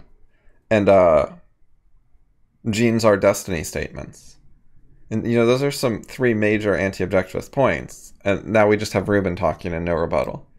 All the people sort of at the bottom, but it's the bottom of the bottom that can't help themselves. It seems like maybe, well, what do you do about that? Well, one point that Rand made about this, and I think making this point is part of the solution to people being envious, letting people internalize this point, is that other people's goodness, other people's accomplishments, other people's intelligence, other people's wealth, if they've earned it, and a society that enables the most productive, smartest people to achieve what they can achieve, is good for everyone, and especially good for the people at the bottom of whatever hierarchy we might be talking about, of whatever level of ability, whatever level of money. And we can see that in even a little bit more freedom, a little bit more capitalism in countries like China and India has helped everyone there. But disproportionately, the poorest people who are starving to death, who have incredible infant mortality rates, and you were talking about before, we've seen them go down. So I think envy, part of the cause of envy is wrong moral views that people have. Moral views that hold that the purpose of someone's life isn't to achieve things in their own life, isn't to reach their own happiness, isn't to form a company like Microsoft and get a computer on every desk in the world running Microsoft software. If someone does that, we think he's selfish, we think it's bad, or at least it's neutral, and we envy him and resent him. If we're brought up to think that way, if we're brought up to appreciate the people who created this tremendous prosperity that we're talking about, and to see that as morally good and as right, and as benefiting all of us, benefiting us not because they did it for us, but because taking responsibility for your life, having goals, having stuff you want, like leading a life of your own on a grand scale for your own sake is what benefits not only you, but makes you value everything else. If we have a society that understood that, I think that combats the envy. And one of the things that Rand wrote, he had a really interesting article called The Age of Envy. So far, Greg is, first of all, not really challenging Peterson. And second of all, he's coming off as, like, naive and the loser of the debate. Because Peterson had just said, you know, we can tell people not to be envious and we can explain to them why it's not a good idea. But that's not going to stop. That's not going to convince all of them, and we're still going to have a problem. And then Greg's like, well, here are some things we could tell them. That we can tell the stupidest 10% of the population who can't even, like, do grunt work for the military. And we're just going to explain these intellectual arguments to them. Like, Greg comes off as totally impractical and missing the point of what Peterson was saying. Possibly because he is. Like, maybe he's just not very good. That talked about, and also another article called The Untitled Letter, which was a comment on Rawls. And she was very concerned about this kind of egalitarianism and kind of growing nihilism and envy in the culture. Wait, The Untitled Letter. Like, I know that chapter. And it attacks writers who write incomprehensibly to intimidate people. And the game where people pretend to understand it and praise it. And won't admit the weakness of being confused. And the people who can understand it are like, this is trash, and they don't want to deal with it. So there's no one to refute it. It seems off topic. Like, I don't know why he brought that up. She thought it was un-American. It isn't the kind of thing which was more characteristic of Europe in the 40s. It wasn't an American way of thinking. It was catching on here. And I think she was prophetic. I think we're seeing a lot of that today. So let's shift a little bit, because I know we can talk about it. That's it. That little response just about envy, and now Rubin, let's shift. So we got, like, a massive Jordan Peterson lecture. So it was like, okay, what's happened so far? It went Rubin, Peterson, Greg, Yaron. Rubin, Peterson, Yaron. Peterson, Yaron, Peterson. And Greg, and then Peterson again. Or I'll bet you it's Peterson after Rubin. Like, Peterson has been out-talking the objectivists. Like, I think he's talked more than both of them combined. The individual and all that, we can do that all night long. But the title of this talk is Philosophy and the Human Soul. So we only talk... Right, so the objectivists are so low initiative. Like, I was saying that they should be pushing the topic. It's their topic. It's good for them. And Rubin is just like, these people are so weak. I just talk about Jordan Peterson stuff as much as I want. And I hand him the discussion, and they go along with it. And then when I want to cut them off, I'm like, hey guys, let's get back on topic. Like, it's hilarious that he's using what should be a weapon against his side, the Peterson side, as a weapon against objectivism. That he's like, okay, let's bring it back on topic and just ignore what you just said. There's not going to be any rebuttal or going back and forth. But it wasn't very challenging anyways. It doesn't really matter. Like, it's not like Jordan Peterson would have had any difficulty responding to that. It was like sort of agreeing with him and sort of not getting his point. So it would be easy for Peterson to reply, and either in a friendly way or even in a putting Greg down way. For literally about 20 seconds, the four of us before, we didn't plan anything about what we were going to do here. So I thought the best way to start that would be, how would you even define the soul? Yaron, I'll start with you. Really? Wait, the soul. Oh. Okay, so the topic I think was philosophy and the human soul. Like, the screen at the beginning says something about how philosophy applies to human life, but I guess it's the soul. Okay, and now they just dump it on Yaron. Wait. So I thought the best way to start that would be, how would you even define the soul? Yaron, I'll start with you. Really? You got a psychologist, a philosopher, and a poignant Italian. Oh, Yaron's just putting himself down as someone who doesn't know about souls. He says he's a finance guy? Like, is that what he just said? You got a psychologist, a philosopher, and a poignant Italian. Oh, so Greg is a philosopher, but Yaron views himself as a finance guy, and he's like, why are you asking me about souls? You're a fucking objectivist. Shouldn't you know this stuff? Like, why are you on the panel if you don't know philosophy stuff? He's a representative of objectivism. He should know objectivist philosophy and be able to handle things like this. And he's just laughing about it, and he's so beta. Like, he's just like, Rubin's in charge of the conversation and gets to decide when I talk and what I talk about. Like, he's so controlled. He's such a lapdog. It's pathetic, and it makes him look super weak. Like, people watching this are not like, wow, objectivist creates really strong firebrands who stand out even more than Jordan Peterson. It's, objectivism might be a decent philosophy, it's got some of the right ideas, but Jordan Peterson's like way cooler, way stands out more, has more fire in him. Like, objectivism is too stuffy. That's the impression that Jordan Peterson fans are getting. Like, objectivism is not selling itself, and it's not standing up to Peterson intellectually. Like, it hasn't, you know, they haven't been like, okay, I've taken notes on what you said, Peterson, I'm now going to quote you and respond. Like, it's not doing the intellectual thing, and it's not doing the social thing. Neither one is going well. You know, the rumor is that finance guys have no soul. I was actually going to start with Jordan, but you looked down for a second. I mean, I don't have a succinct. Rubin was going to start with Jordan. That's hilarious. Like, he was just going to have Jordan talk more. What did... Actually going to start with Jordan, but you looked down for a second, which is He literally just, like, Jordan just passed. Like, Jordan heard soul and, like, didn't know what to say and looked down, maybe? Or it could have been a coincidence. I don't know. So Rubin was just planning to, like, have Jordan talk more. and like, the social dynamics are, like, Rubin sucking up to Peterson and everyone's fine with that and just laughing about it. I mean, I don't have a succinct clear definition of it, but it has to do with consciousness and values. It has to do with our conscious experiences, some of our conscious experiences of being, and the values that we have as individuals, the things that are most important to us, and that. Yaron really likes, like, moving his hands while he talks. I think experience is what I would refer as our soul, our spirit. You know, I think it's somewhat interchangeable. When I talk about spiritual experiences, it's an experience of consciousness. It's, you listen to a piece of music and the combination of emotion, values, and your conscious listening and absorbing. That to me is what spirit, soul would mean. Yeah, I would say, speaking of the philosopher, first, was he not prepared? Like, he knew what the topic was supposed to be. Why didn't he prepare something better? Like, that was just boring. He didn't have anything important to say. She had the phrase that man is being of self-made soul. So the idea here is your soul is your consciousness. This sounds prepared. This sounds like Greg actually knows what he's going to say. But Yaron, like, just didn't even prepare, like, a standard objectivist little mini speech on this. The faculty, your ability to know and to think. But also, you have to build who you are, build your character, build your personality, build your values, come to value things, set your life around them. By doing that over time and pursuing them, you develop a character, you develop into a certain type of person, you develop into a distinct individual. There's a beautiful line in the Fountainhead, which is the theme of this conference. By the way, the view that man is a being of self-made soul contradicts Jordan Peterson's view that 10% of people are just born stupid with bad genes that give them low IQs. So low that they can't do anything productive, basically. But, like, they don't notice when they're contradicting Peterson, or they're scared to contradict him, or something. I don't know. talks about how most people long for immortality. When you meet them next time, they weren't the same as they were last. They're mutable, they're constantly changing, like reactors constantly changing. But the hero of the novel, his friend says, you can imagine him existing forever. He's achieved immortality in his day-to-day life because there's a constancy to him. And that kind of constancy, that having a soul, having an I, being a particular person, it's an achievement. It's the achievement of having formed values, having formed something you want out of your life, and then having built for yourself through living this life. The character that's adapted to that, character that's focused on that. This reminds me of Groundhog Day in a way, because in the Q&As that we've been doing for the last couple times it's come up as your favorite comedy, and you mentioned Groundhog Day, where yes, Bill Murray has to consistently come back and do it better, and do it better, and do it better, and do it better. Now I've set you up. What is your definition of the soul? Well, I was thinking that the words "the hand that writes and then moves on" came into my mind, and then I was thinking, well, this is the way I conceptualize how consciousness works, and so maybe this is, in some sense, the locale of the soul. So I don't believe that we're driven deterministically, like obviously we are to some degree, but I don't think that that's the right way of conceptualizing how human consciousness works. I think it's putting the cart before the horse in some sense. So the way it looks to me is that what we have arrayed in front of us is a landscape of possibility. And So Jordan Peterson right now, what he's doing is presenting himself as super smart. He's presenting himself as having such deep ideas that they're hard to share with people. He's not doing this directly, he's not saying it, but it's what he is signaling is his ideas are so deep and so big and complicated and advanced that it's really hard to share them with lay people like in the audience. But he'll try, and he'll give you a taste of them, but it's not going to be the full thing, because he knows so much. And the Objectivist didn't do that. Like, Peterson is posturing in like a major way here. I think that that's phenomenologically accurate. You know, when you wake up in the morning, especially when you wake up at 3 in the morning, and you're concerned about how your life is going, you see an array of possible futures manifest themselves in front of you. And, there are more possible futures, of course, than you can imagine, but there's plenty that make themselves manifest. I could do this, I could do that, this could happen, what about this, maybe I should do this. And it's like there's a branching landscape in front of you, and some of the places that you're headed to are more...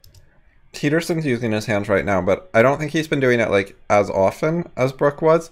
And Peterson, every gesture there like made sense to me, but when Brook was gesturing, it was just like he was just words, gestures, like I didn't see clear points to particular gestures. Peterson right now is actually illustrating what he's talking about with the gestures.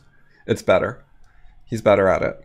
It's like an example of a way that he's a better speaker. Likely than others, and some of them take a lot more effort to attain than others, but it's a distribution of possible landscapes. And that's actually the reality. It's not that you're driven deterministically by the present. You see a branching landscape of possibility in front of you. I think of that as potential. And we all know about potential because we upbraid ourselves and each other for not living up to our potential, which is a very interesting thing that we do, because potential isn't something concrete. In fact, it's the opposite of concrete, and yet we act as if it's the most real thing. You should live up to your potential. You know, and your conscience will bother you if you don't live up to your potential. So you have a potential, and there's a potential that manifests itself. And then what you seem to do is that you make choices between those alternate realities, and you do that in part by imposing a value structure on them and deriving a pathway as a consequence of that. You decide which of those potentials are going to manifest themselves in actuality. So you are the hand that writes it and then moves on. And this is a very deep idea. I mean, I've traced it back to I think our most profound religious intuitions. The idea that was the word of God, for example, that gave rise to habitable order of chaos at the beginning of time. I think it's a reflection of the same idea. I think the soul is the thing that mediates between potential and actuality. And I mean that literally and metaphorically at the same time. That's what you're doing, is you're confronting potential, which is that.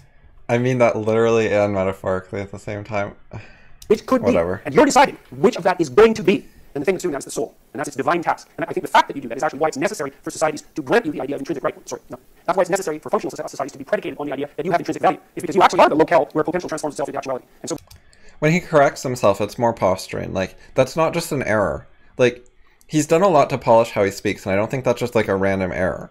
I think that having the occasional like self-correction is a way of signaling that you're explaining things that are very hard, and you're paying attention to whether you're getting it right. And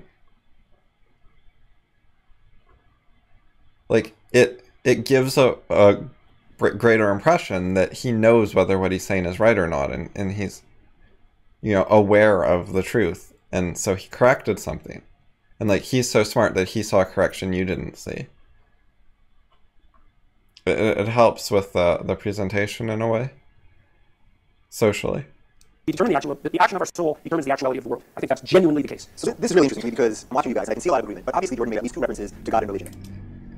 So Rubin sees agreement. Like, Rubin is now going to bring up, hey, don't you objectivists disagree with religion stuff? The objectivists are so passive. Also, Jordan Peterson just gave like a speech that had nothing to do with man as a self-made soul, like the objectivist stuff. He's not engaging with objectivism. He was just saying his normal things. And that speech just then was like, I don't think it was good. I don't think it was very coherent or meaningful. I think he was just saying a bunch of fancy words. Like, I tuned some of it out. I got bored. Because I don't think that there was much of a point to it.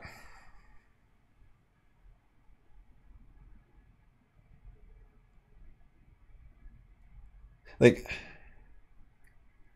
that was not like the serious written version, and I don't think the serious written version that actually really makes sense exists. Like, I have a serious judgment of the matter, and I'm going to move on, though. Now, obviously, this is where an objectivist and Jordan would have a point of disagreement. This is why we really spoke events with Sam Harris. And one of the things I've been thinking about as we've been on tour is at the end of the day, if we all ultimately agree, and if everyone in this room, if we could ultimately agree on morality and the definition of the soul that all made sense, and Jordan perhaps had more religious connotation and yours didn't, and we all could live functioning good lives within that, then does it really matter beyond the interest in the intellectual discussion? Because there's a lot of agreement. I can see it in your body language in both of you guys. Right, I'll start with you. Well, I think Rubin's right that he's seen agreement in their body languages. Oh, by the way, like, look at Yaron Brook, like, leaning forward. He's done that multiple times. Like, he's off on the edge. He leans forward. Like, he looks weaker than the other people, just overall in general when you see him, in terms of body language. Which is what happened with Onkar Gate in the previous video with Peterson, Rubin, and Gate. Is Gate had by far the weakest body language. Greg's been fine though. Greg's been sitting back and he's in the middle and has a crossed leg and it's fine.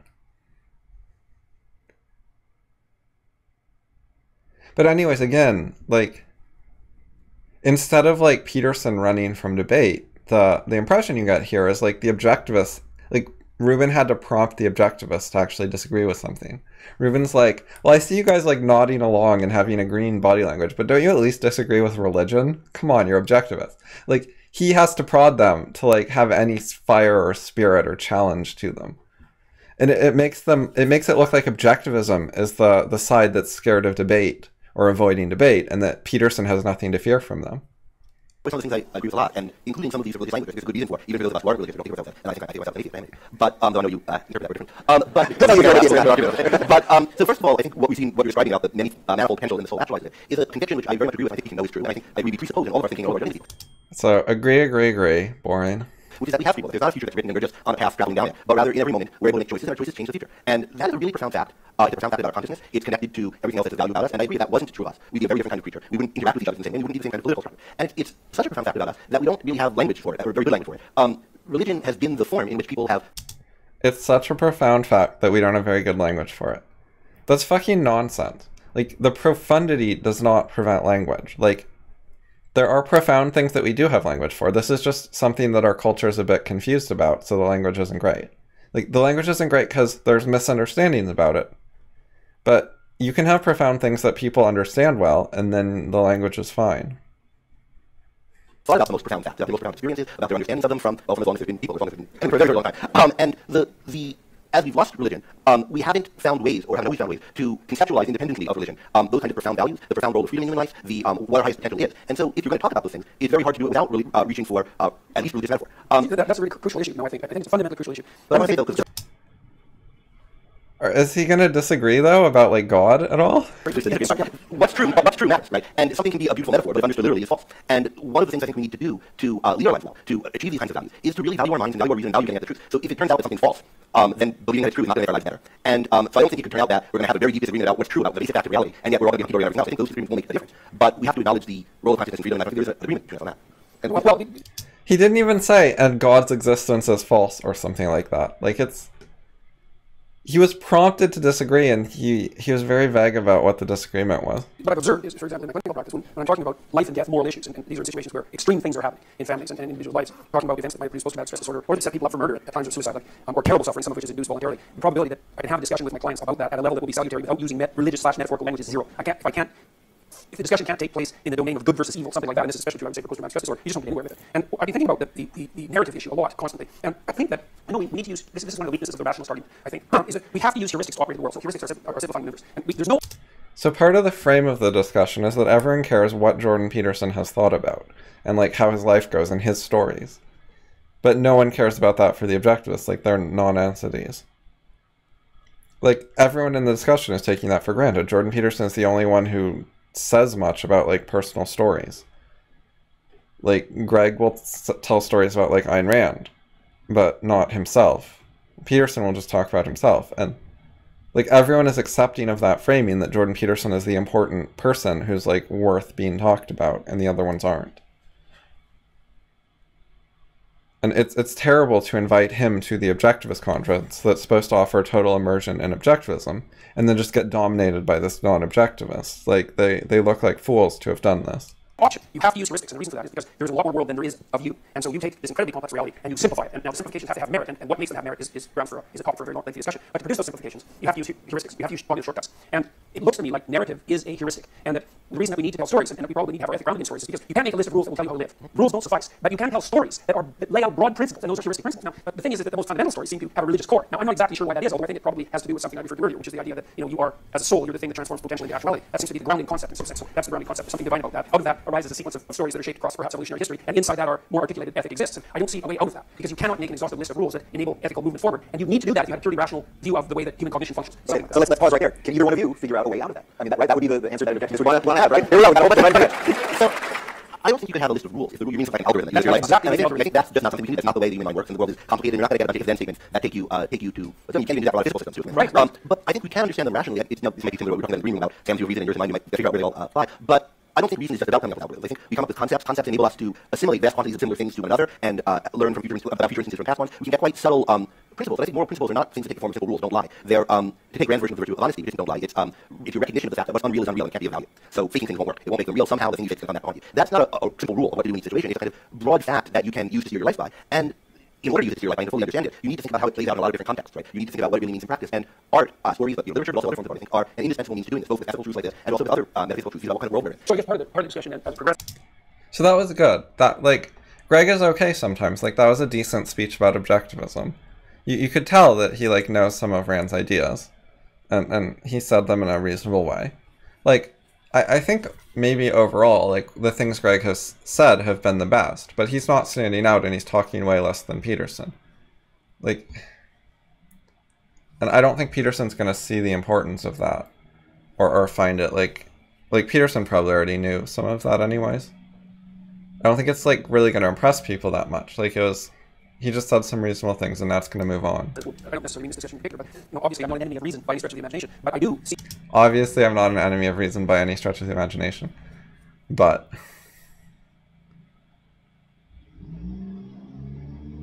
like, Greg wouldn't have dared to call you an enemy of reason. Why are you defending against it? I mean, well, he's more praising himself as pro-reason. It's hard for people who promote reason as the fundamental mechanism to distinguish between reason and the generation of algorithms. Like, and you can say, well, my concept of reason extends beyond the generation of algorithms. That's fine, but then my question would be, well, exactly what are the mechanisms by which reason functions when what it's doing isn't generating algorithms? Because algorithms aren't enough, and you know that, right? Which is why we don't have expert diagnostic systems, for example. So then the reason starts to look something like metaphor, starts to look something like narrative, and then I start thinking, yeah, that's not exactly the Enlightenment concept of reason, so we're starting to move into a different domain. And so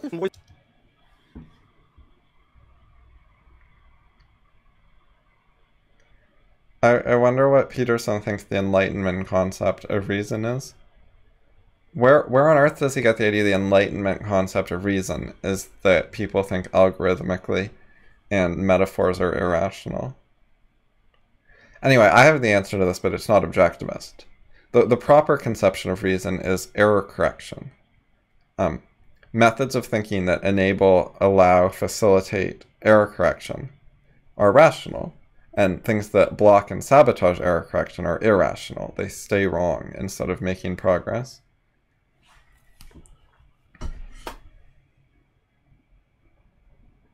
But you don't need to know that to answer this. Like, the objectivist or Enlightenment conception, I think, is that, like, reason is our way of thinking to try to get at the truth. Using things like logic and arguments. And arguments, like, you know, when you debate, it's not formulaic. Sometimes it is, but often it isn't. Like, you don't just debate with an algorithm. You put creative thought into it, into thinking of arguments for different sides. So reason is not, like, tied to algorithm. It's trying to use logic, argument, careful, correct, truth-seeking thinking instead of bias, superstition, imagination, making things up. And, like, other methods that are not truth-seeking. Isn't just algorithms and metaphor and narrative. First of all, one thing reason can do is come up with metaphors and narratives, but there's more than just those three things. I also think there's the formation of abstract principles. I don't think what Newton did in the Principia was coming up with algorithms. There are algorithms in it, or things you can algorithmize about proof things, but the act of forming the concept of inertia, that's not exactly. That's something else. And I think inertia might be an algorithm. Yeah, but the act of coming up with it is something, yes. And I think there's a whole underexplored area of philosophy and cognitive psychology. Thinking about what are the acts of reason? How does reason function? How is it that we can go from the kind of information we have in perception to a more and more sophisticated understanding of the world? And I've written some on this. Other people have. I don't know how much you try to spend here, but I can plug. I have a chapter called Conceptualization and Justification in a book called Concept and Their Role in Knowledge. That gives my sense of what reason is. See, because the other thing that's come up among cognitive scientists in particular. Greg is, like, so shy to, like, mention his own work. Like, he doesn't think he matters very much. But Peterson's not shy at all to mention his own stuff. Like, you can see the difference that, like, Greg thinks Peterson is more important than him, or he's acting like it. Like, that's the general impression people are going to get. Which is not how you spread objectivism. It's not how you bring Jordan here to promote objectivism. Also, the robotics types is as people. This is like the way you promote objectivism is you bring Jordan here and then you put on stage with him Objectivist, who you say, you know, our Objectivist used objectivism to be better than you and more important than you and have better ideas than you and do better work than you and stand out more than you. You know, but they're not doing that. They're just putting these passive people who don't stand out on the stage with Jordan.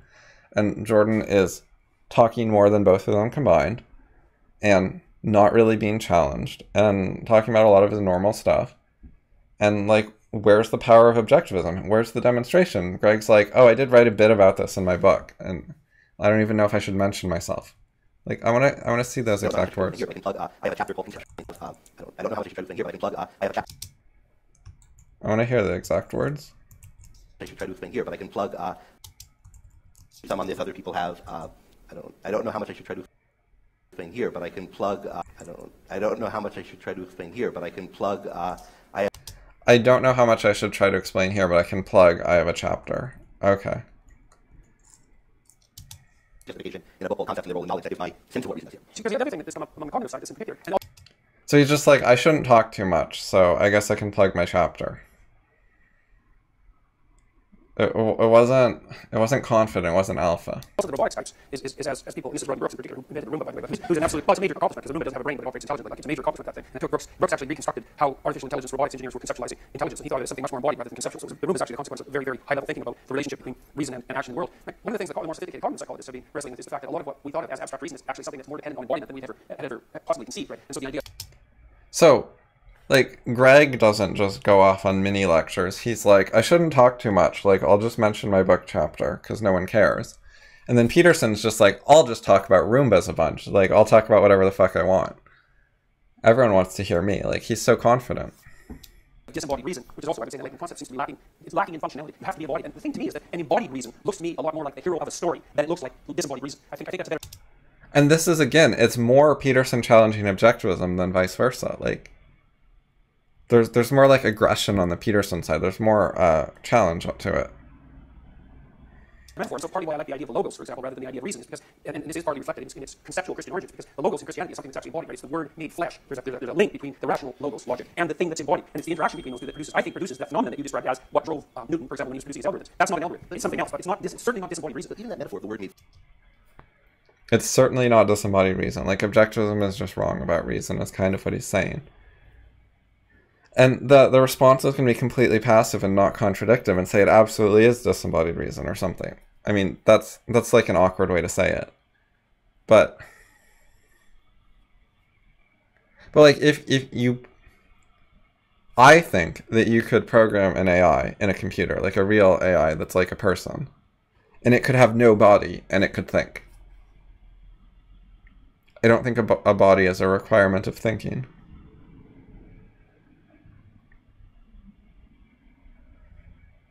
So I think Peterson is incorrect, and like his example with the Roomba I think is incorrect. I don't think like putting it in a body that like wanders around on the floor like a Roomba and bumps into the walls and stuff, I don't think that makes it more intelligent. Like, I don't think that's, you know, a significant source of greater intelligence, and that's like the direction that AI research should be going. So I think Peterson's incorrect, but he's being challenging and aggressive about it. And the objectivism people are just not going to say much. Right. It sounds as though something that could have been disembodied was disembodied once, and now it got embodied. And so it still sounds to me a little bit too much like this disembodied conception of, you want to call it reason or mind, whereas I think we want a conception of what reason is and what it does that involves the fact from the start that it's a feature of certain living organisms. These organisms have perceptual systems, those are bodily anything is, and it's a faculty of integrating the data that's coming in through those organs, helping us direct ourselves through the world, and then on a render scale. I do think in the Enlightenment, what we're getting is a lot of reflection for the first time, or for one of the first times, or renewed reflection on reason, what it is, how it works. And there are several different views, right? Some more materialistic views, like the whole lot and so forth, and then these more Cartesian type views. And I think most of the views that came out of that are wrong. And I think it's sad because it's a period when people were really valuing the mind. Well, they're productively wrong. Well, you know, because they got it somewhere else, but it certainly does seem the case that, and this is, again, I think the problem. So Greg actually knows like different Enlightenment views on reason, but he doesn't really talk about them. He mentioned Holbach and Descartes, but he's like not going to go into it. Like he could actually outdo Peterson here if he challenged him. I think. I bet you that Greg knows this stuff better than Jordan, And then if they started going into details on like what Enlightenment thinkers said what and what were the actual movements and so on, like Greg as a professional philosopher and might be able to challenge him here.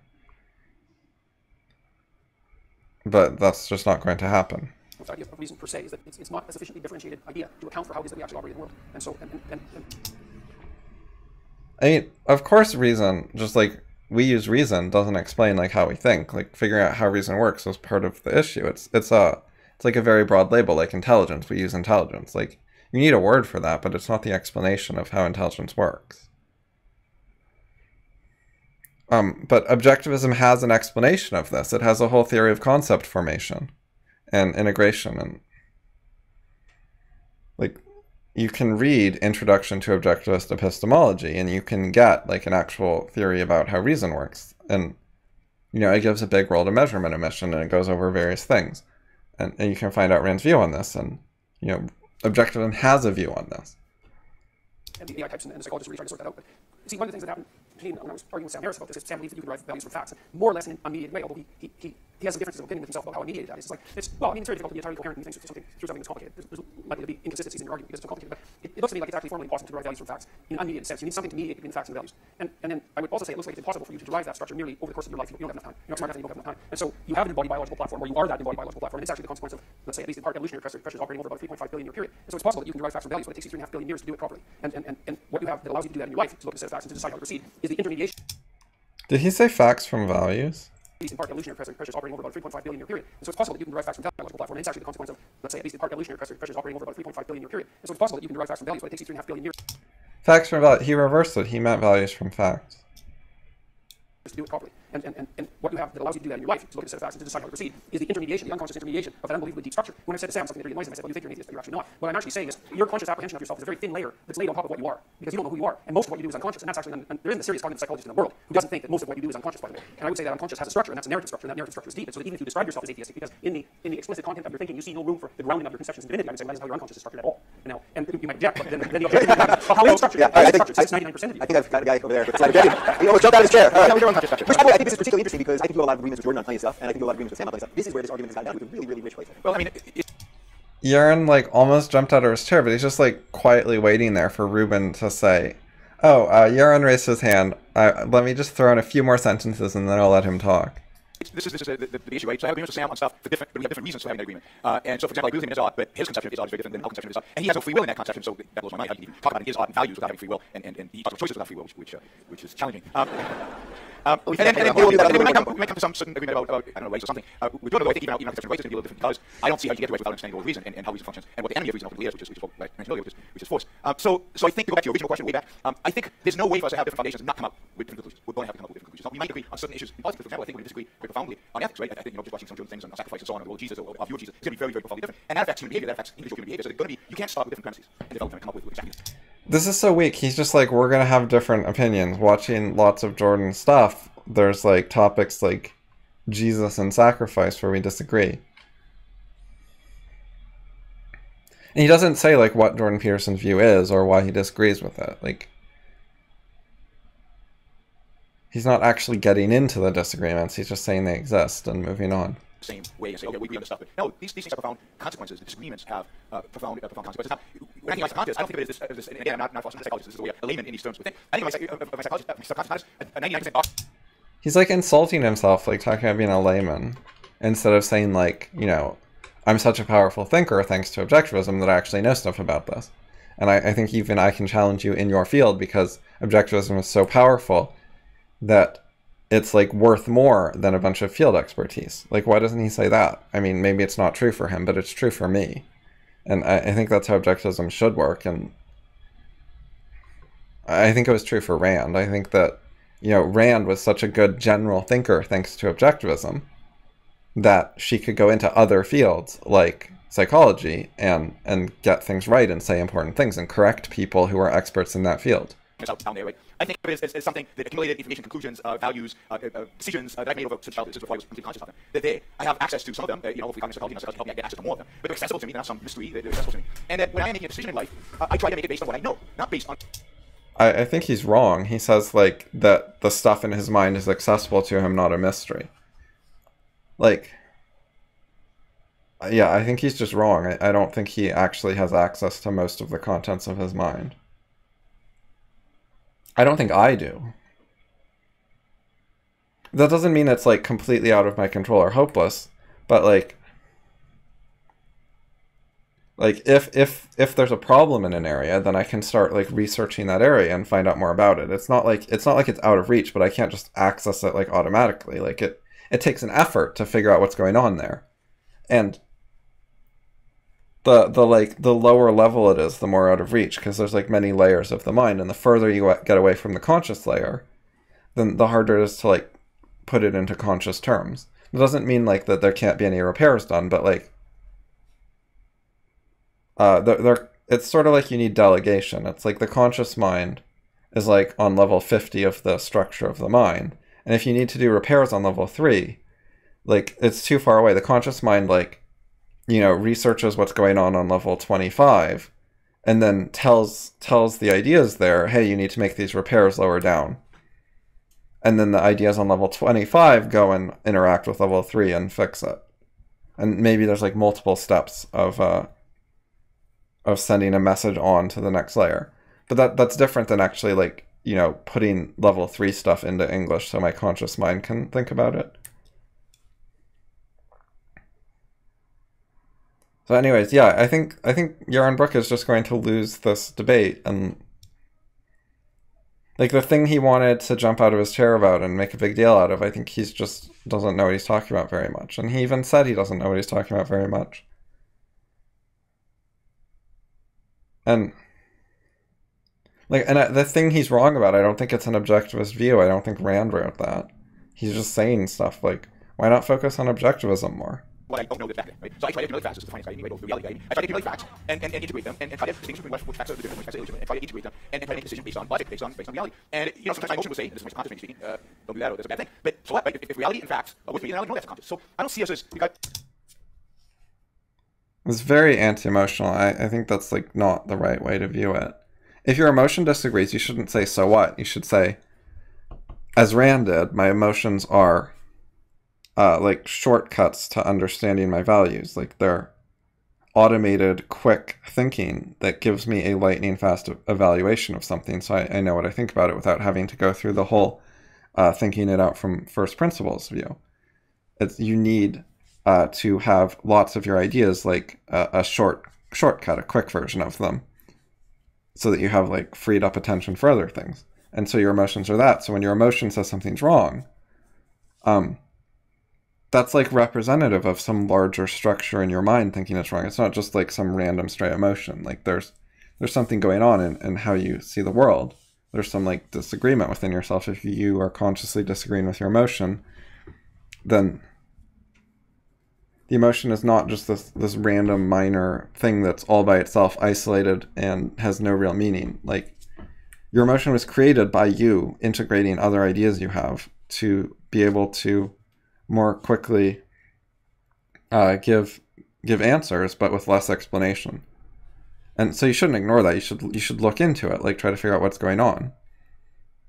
It's true that, like, in Atlas Shrugged, when Dagny's leaving the Gulch, one of the characters, I forget who it was, gives her advice that says, you know, if you have a conflict between your heart and your mind, go with your mind. Like, it's so if you're unable to resolve the conflict, sure, go with your mind, but that doesn't mean, like, the heart doesn't matter, you know? It doesn't mean just ignore the heart. Like, try to resolve the conflict. The best thing to do is to resolve the conflict. But if you're stuck on it, then and you have to go one way or the other and actually make a decision right now, then go with your mind is, like, reasonable advice. Especially for Dagny's situation. I don't think it's always the best advice, but you know, for what Dagny was doing, I think it was fine.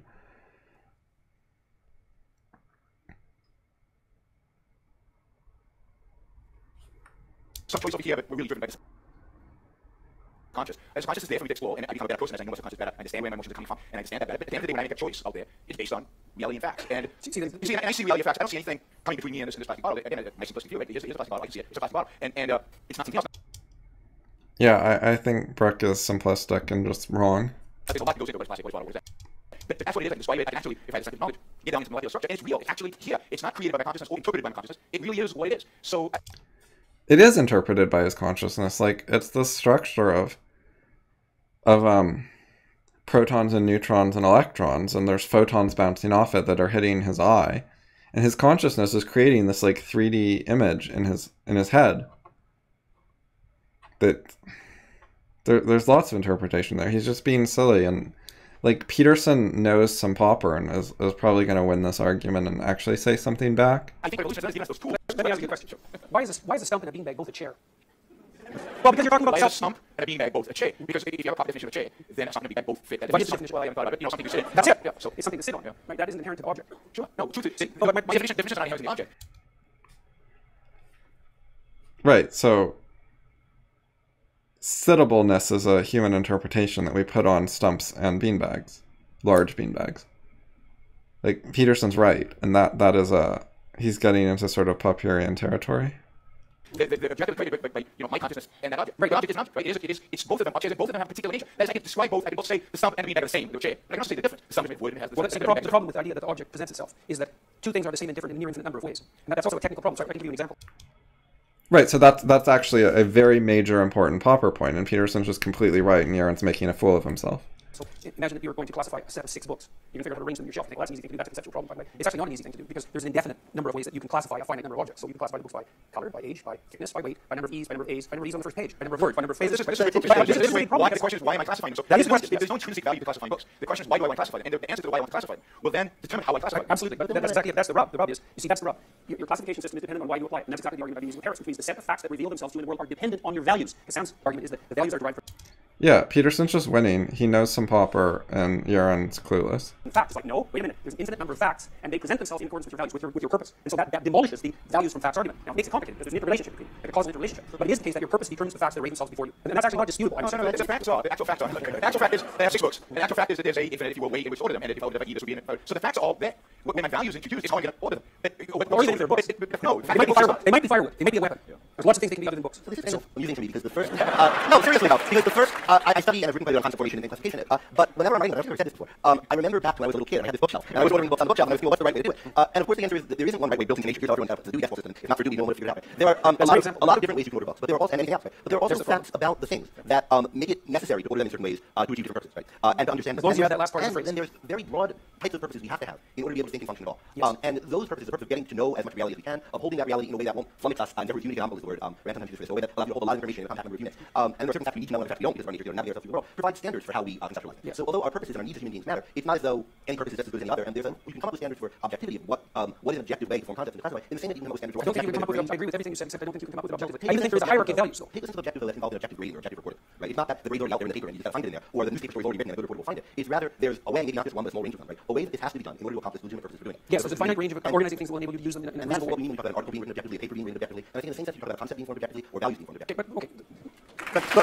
There's a lot in that. There's a lot in that I think is dead on. Like I do believe, for example, that one of the ways we deal with the fact that there's a plethora of facts is that we impose interpretive structures on those facts. They're common to all of us because we have common goals. Like we don't want to suffer and die, generally speaking. We want to stay alive, and our biological systems predispose us to act in ways that are commensurate with that. And so I don't think there's an infinite number of solutions to the fact that there's an infinite number of problems. That's where I think the postmodernists have gone wrong. But I think that when you say that what you've produced by constraining the solution set is somehow akin to objectivity, that's where I have a conceptual problem. Even though I don't disagree with the reason that you would make that case. Then I guess what would happen is we have to define what constitutes objective. Because when I think of objective, I think about the strict application of the scientific method. And what that's done for us is lay out the world not of values but of objective facts. If you're objective, you can lay out the objective facts, but I can't see how you can derive the damn values. Even though I do believe that there's a hierarchy of values and that there's a finite hierarchy, I don't think putting that into the category of objective truth is reasonable. Because I don't think that those truths are objective. There's some other form of truth. Well, and I think that that's generally captured in something like metaphor and narrative. I think Dave's not just move on. I actually wasn't. I was thinking that maybe we dump the Q&A and just keep going because wow, so I just wanted to say, I mean, so first I totally agree. One of these we're fully up. We'll do that then. one of these is how do we define objectivity, and another one of these classifying questions, right? And that's an interesting question. Where does this concept come from? There's a whole history of different books written about the history of the concept of objectivity. That's something maybe for another occasion. Let's flag that as a really interesting question. As for, just want to say something about the thought before we, and also something about whether we can get to the same conclusion starting from different places. I see what Harris is doing is he's in the tradition of a lot of empiricists. It goes back to Epicurus. It's definitely present in Mill and in a different kind of way in Hume. Well, very different in Hume and Adam Smith.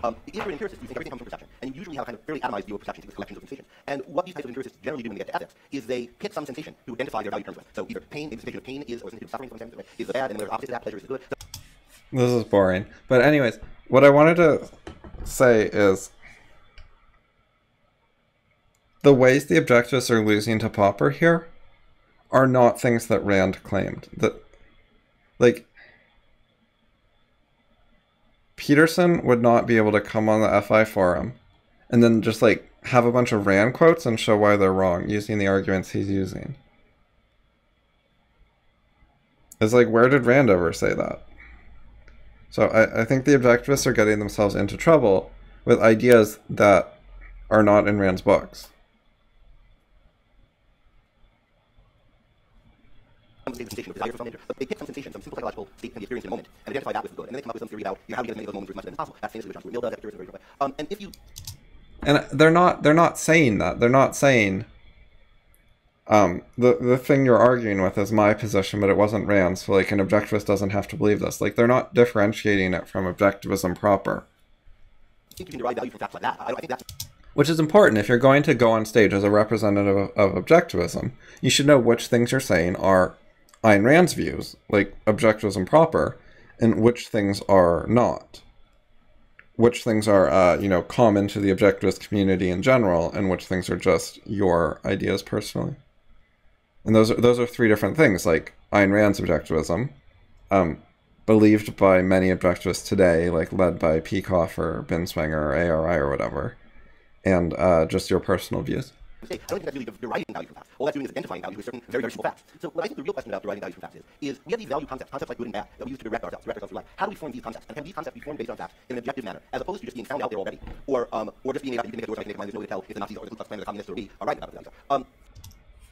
So like, the whole structure of this is wrong. Like what's the point of this? It's just intellectual chit chat.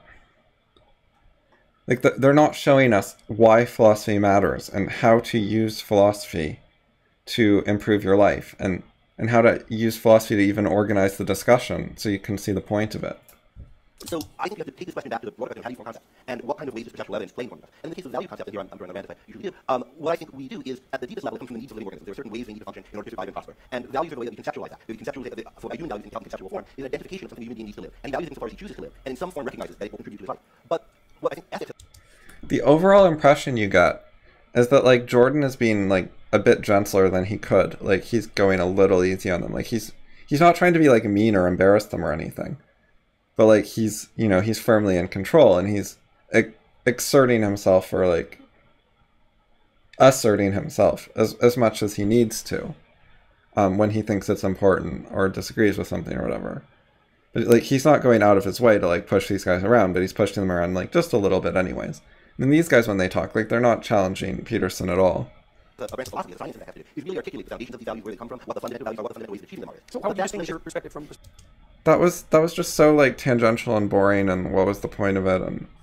Of a Darwinian pragmatist. So let me just say one more before I get to that. So, but that, doing that as a philosopher is a pretty sophisticated thing. People don't start doing philosophy until thousands of years, more than that, it's a living human being. This particular theory of the origin of values didn't come about until the 1950s. So, in some sense, prior to that, human beings were identifying things as values in conceptual terms. We learned it as we're kids, we learned that some things are good, some things are bad. And what a philosophical theory of values is meant to do is to articulate why that works, what it is that we're doing better when we do that. But other people who don't have the same theory as us will have some of the same values. And so we might come to the same conclusions, but without being able to fully defend and articulate them in the same way. I think that both of us think the Nazis were bad and the communists were bad, even though we start in some sense from different places. But I think to fully develop and understand what's bad about them, and to come out consistently on the more difficult cases of what's been bad, although the Nazis were a difficult case for a lot of people, if you remember, communists, that's where we need to get that. You're asking about Darwinian. Well, because, if you're making a claim, which I think is a justifiable claim, whether or not it's accurate, is that our ethics are grounded in something like the necessity for survival and reproduction, which are variants of survival, obviously. It's a Darwinian claim. It's a claim that the American pragmatists advanced as well, because this is Peterson and Boone James, and primarily, they believe that your knowledge was a tool. Knowledge was a tool to advance being in the world, let's say, survival in the world, and that you justified your knowledge not because you had final knowledge of anything, but because your tools were good enough to obtain the end that you were aiming at. That was the validation process. If your theory was good enough to get you to where you were aiming, then it was true enough. And the pragmatists believed that was the best that you could do with truth. And then when Darwin advanced his theory, the American pragmatists said, oh, look, Darwin's theory is actually an extension of pragmatism. Pragmatism is the notion that your truths are good enough to facilitate your survival. But this is the rub. So that's Darwin. There's a truth that's embedded in the Darwinian worldview. That is not the same truth that's embedded in the Newtonian worldview. There's a conflict between those two. And the Newtonian worldview is basically the world of facts, right? Roughly speaking. And there's a set of claims about truth that are based in the Newtonian worldview. And they're not the same as the ones that are based in the Darwinian worldview. It's a big problem. And part of the reason that I've been arguing with Sam for like 3 years is because he's... I think this is nonsense. Like, Darwinian evolution says there are facts about what happens when replicators are exposed to selection pressures. Like, it's super factual. There's no values there. It helps explain, like, values and design and stuff, but, like, the basics of, like, biological evolution is just... They're like laws of physics, like, or laws of logic or something. There's just, like, no getting away from, replication with variation and selection causes adaptation. That's not, like, values or anything. It's like Newton. an evolutionary psychologist in principle and a biological thinker, and yet he essentially has a Newtonian worldview that it's the world of facts that's real. It's like, no, there's a world of values, and the world of values is devoted not towards determining what's objectively true, but towards facilitating survival. And those are not the same thing. Now, there's See, facilitating survival, no, facilitating replication. And, like, adaptation towards replication has nothing to do with values. Like, it can happen without values. Animals don't even have values. Like, Peterson thinks animals have values. He's so confused.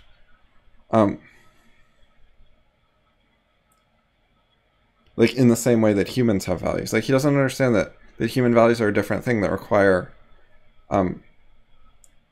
intelligence, which animals don't have, and it's not just a matter of degrees. And if you want more on this, watch my videos commenting on his book. It's a relationship between them because the world of values and the world of facts coexist, but the relationship doesn't seem to be one-to-one. I mean, the world of values assumes a value. That is the world of facts. They are fact out there. That's the Newtonian physics. It really is a world out there. The world of facts out there. Values exist here, exist in the mind of individuals. We value something. There are no values out there independent of valuer. So these are two different dimensions. And any work, part of valuing is identifying the facts. Yes, this is the rub. Two different dimensions. Like, that's such a bad way to put it. It sounds dualist or like fact-value dichotomy. And, like, where on earth did Rand say something like that? I really would expect Rand to be anti-dualist and to say that, like, values are part of reality and not to, like, put them in some other dimension. I think you even use your hand motion. I mean, the American pragmatists are interesting philosophically, and there's something I like about them. And one is they really stress the importance. What? The American pragmatists are interesting Why not talk about objectivism? Why don't you... Doesn't Rand have something to add to this? Why aren't you bringing up Rand? That would be so much better. The activity in thought. So I feel the world doesn't just come to you to do something to think, right? So they really stress the activity of mind. And they really stress the role of ideas in action. And I think that's something that's left out in a lot of philosophy. But I think they lose the reality in doing that. So they treat it as though consciousness is just something that's running your life. And your ideas are just what your mind is busy doing. But I think what we know in intelligent communication, we just introspect on our own consciousness, think about what it is to be conscious. Is that to be conscious is to be conscious of something. To be conscious of something independent of yourself. There's a world out there, and what we mean by consciousness is the grasp of and awareness of that world. We wouldn't even get the idea of our own consciousness, except by contrast to a world that we're distinguishing it from. You close your eyes and you open them, you think the thing's still there. You have the idea of a world that's there, and your consciousness is of that world. And I think you have to have that idea of knowledge and knowledge being about something that's independent of you. And I think the pragmatists lose that. I think there's this kind of dichotomy we find in thought between everything's in your head, and your mind's very active, and you're knowing the world and you're reciting things, and therefore you don't actually get the world the way it actually is. And on the other side, you do get the world the way it actually is, because you don't do anything. It just comes to you passive. I think both of those are wrong. There's activity you have to do to get at the world. There's activity to get at the way the world is. And of course, you get it in a certain form. It's like I pick something up, I'm holding it in one form, I can hold it in a different form, but I'm still holding it. Well, I think the pragmatists do retain the world, but they look at it slightly different. They say the world is what objects to your stupid theory. So let's say, so it's not that the world is made of objects. The world is made of what objects to your stupid theory. That's a whole different idea. It's a way more sophisticated idea. And so for the pragmatist, if you lay out a theory in the world in action, and the action obtains its end, then the theory is sufficiently true. But you know, lots of times when you lay out your theory in the world, you don't get what you expected. And then the question is, what do you get? And you might say, well, you get an array of new facts. It's like, no, that's not what happens. What you get is an array of new incomprehensible possibilities. And that's not the same thing as a set of facts. So let me give you an example. You'll all understand this very rapidly. Imagine you're married to someone and you trust them and they betray you. And you discover that one day. So that's the world object. Peterson is so confident. He's like, let me give you an example. You'll all understand this very rapidly. Like, he's social signaling that, like, he's a good explainer and teacher and so on, and that he's more powerful than the other people, and that everyone should listen to him. And I mean, with some justice, like, not total justice, but some justice. He does stand out more than the other people on the stage. Let me give you an example. You'll all understand this very rapidly. Which is sad, because Ayn Rand would have smoked him. Ayn Rand would stand out so much more than Peterson. If Ayn Rand were on the stage, she'd be leading the discussion. She'd be asking him hard questions he couldn't answer. And when he just started talking like fluffy, confusing things, what the objectivists on the stage do is they just talk fluffy, confusing things right back. Like they're like, yeah, that's hard, and here's some of my thoughts about it, and they just go off and talk. And Ayn Rand would actually like bring it back to clear questions and actually get like decisive answers, resolve things, like bring it to a head instead of just these are hard issues, let's talk about. You know, they're treating it like what objectivists call an intellectual bull session, like college kids just like debate or stay up, like, you know, saying things and they don't really know what they're talking about. It's like a scenario that objectivists have referred to a few times, and that's kind of how this discussion is going. But if Ayn Rand were on stage, that would not be what's happening. She would ground it in reality, have clear, hard questions, have answers, and be unsatisfied with like wishy-washy half answers. Imagine you're married to someone and you trust them and they betray you, and you discover that one day. So that's the world objecting to your stupid theory. That's for sure. Because you had a theory about who you were, and a theory about who your partner was, and a theory about what your life was, and that theory was seriously wrong. Past, present, and future are all something radically new. You might say, well, a new set of facts confronts you. Really? Is that right? Okay. Just what are those facts? It's like you'll be in a pit for 2 or 3 years trying to just get the bare facts out of that situation. The only thing you'll know for sure when the world objects to your stupid theory is that you were wrong. It's not like the world is going to erase it. It's like, who is this person that I was married to? That's what's going to be the question. And the question is, what kind of fool was I for making these presuppositions to begin with? And it's not like that new knowledge will manifest itself in a set of... Yeah, he's right here, and this is Popper. Like, when experiment or reality contradicts your theory, It doesn't. You don't know what the truth is. You just know you are wrong. That's completely correct. You do get some data points, but you still have to figure out what's going on. Instantly apprehensible facts about the true nature of the world. You're going to be suffering like mad for a very good long time before you can take what you have, which isn't facts, but just confusion, and transform that into something that's even vaguely resembling a set of apprehensible facts. You'll be in serious psychological trouble until the world re-reveals itself as a set of apprehensible facts. And if you're traumatized badly enough, it'll never happen. And so that's another part of the problem with the idea that the world just represents itself as facts from which you can derive values. It's like not when you're bloody confused, and you're confused a lot, and you're confused when the range of potential that's manifested exceeds your grasp, exceeds your capabilities. And then the way you respond to that isn't even cognitively. The way you respond to that, this is part of embodied cognition. What do you do when something incomprehensible objects to you? Well, it depends on how incomprehensible it is. But let's say, what did you do when the Twin Towers fell? Was it a set of facts? You didn't know what the hell was going on. You didn't anyone else. What you did was go into a state of crisis, and that state of crisis is actually an embodied pre-cognitive response. And what happens biologically is that you get flooded with cortisol, which is a stress hormone, and what it does is prepare you to take a very large array of potential actions. That's your response. He's just giving like his own lectures, and the objectivists are just sitting there. And then when he finishes, they're not going to be like, I disagree with that cortisol stuff. Rand was making fun of that in the Fountainhead. With the Gallant Gallstone parody.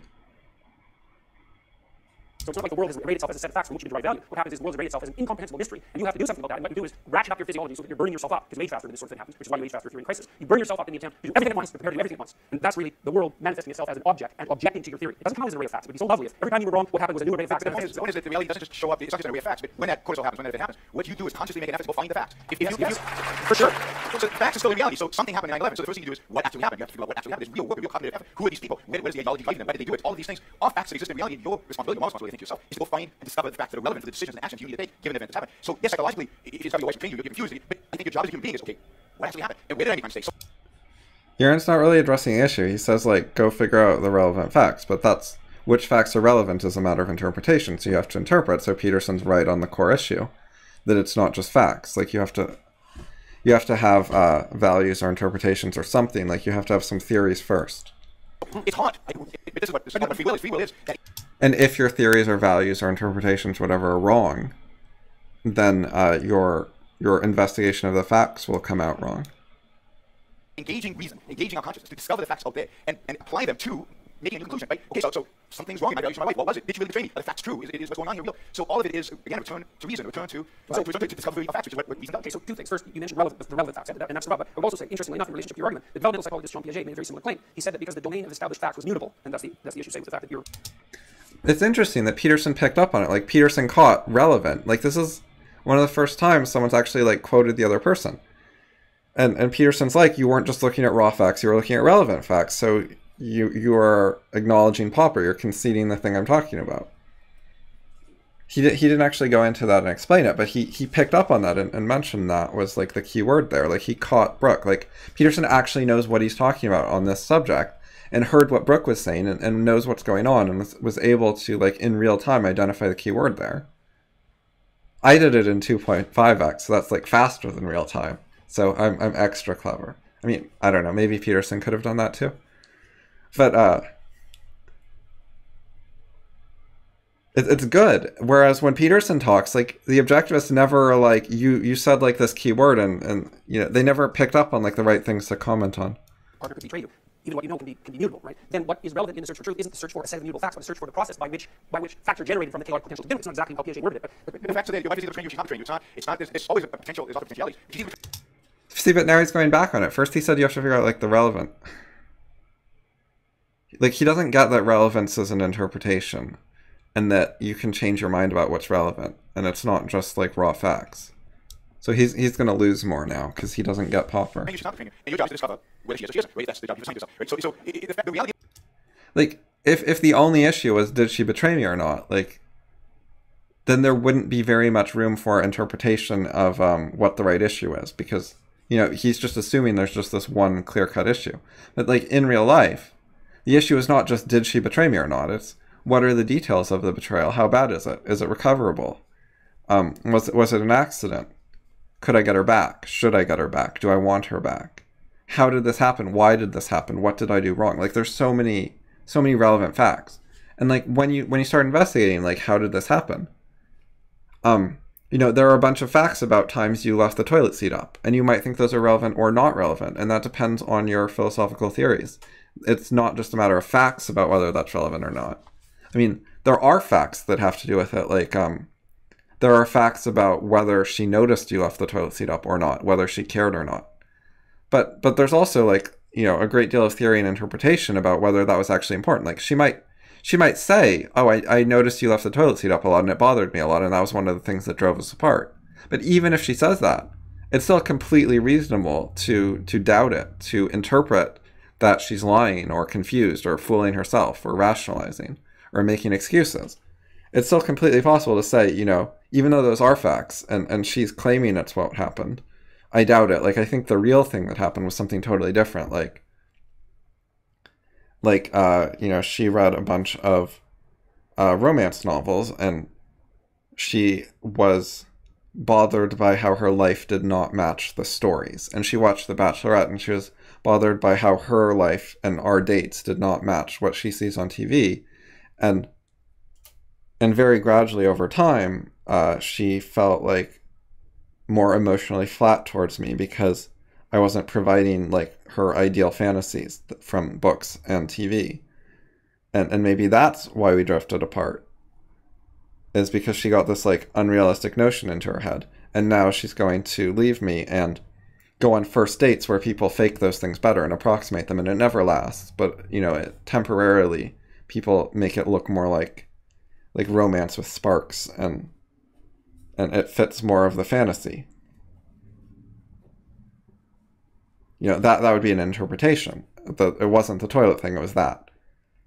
And there will be some facts relevant to that interpretation, and there's plenty of other interpretations possible, and you have to go look at like so many facts, and most of them aren't so important, and some are, and it's hard to figure out. And Yaron Brook just doesn't know all this stuff, and Popper and Peterson do. What it is. It's not dependent on you discovering it or not. Your responsibility if you're married is to know whether your wife is betraying you or not. Hopefully you don't need to do the exercise because she's not, and you have trust in that. But your consciousness is identifying the truth of what's out there. It's not some array of infinite possibilities. She could be betraying, she could be half betraying, she can't be half betraying, she can't be half pregnant. So the two possibilities. He says it's not an array of infinite possibilities, but it is. Like, there are infinitely many different reasons she might have betrayed you for, just as a matter of logic. And you have to narrow it down. Like, what are the plausible ones? What are the ones worth investigating?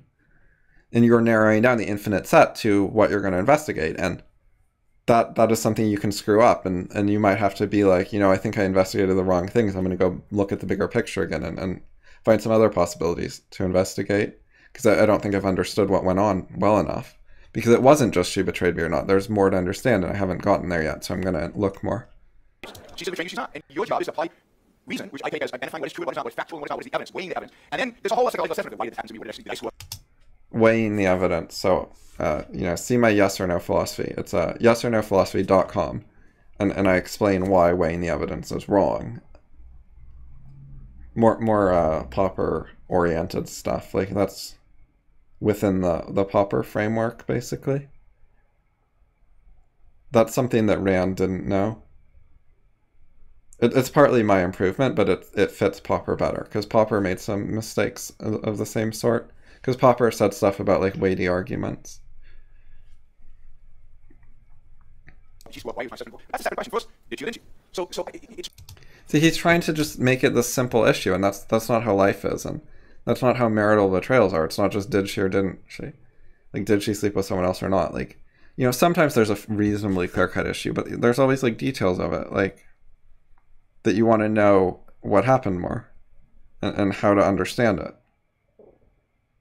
Like, you know, was she raped? It's not just did she have sex with that man, but, you know, if he raped her, then you're going to forgive her.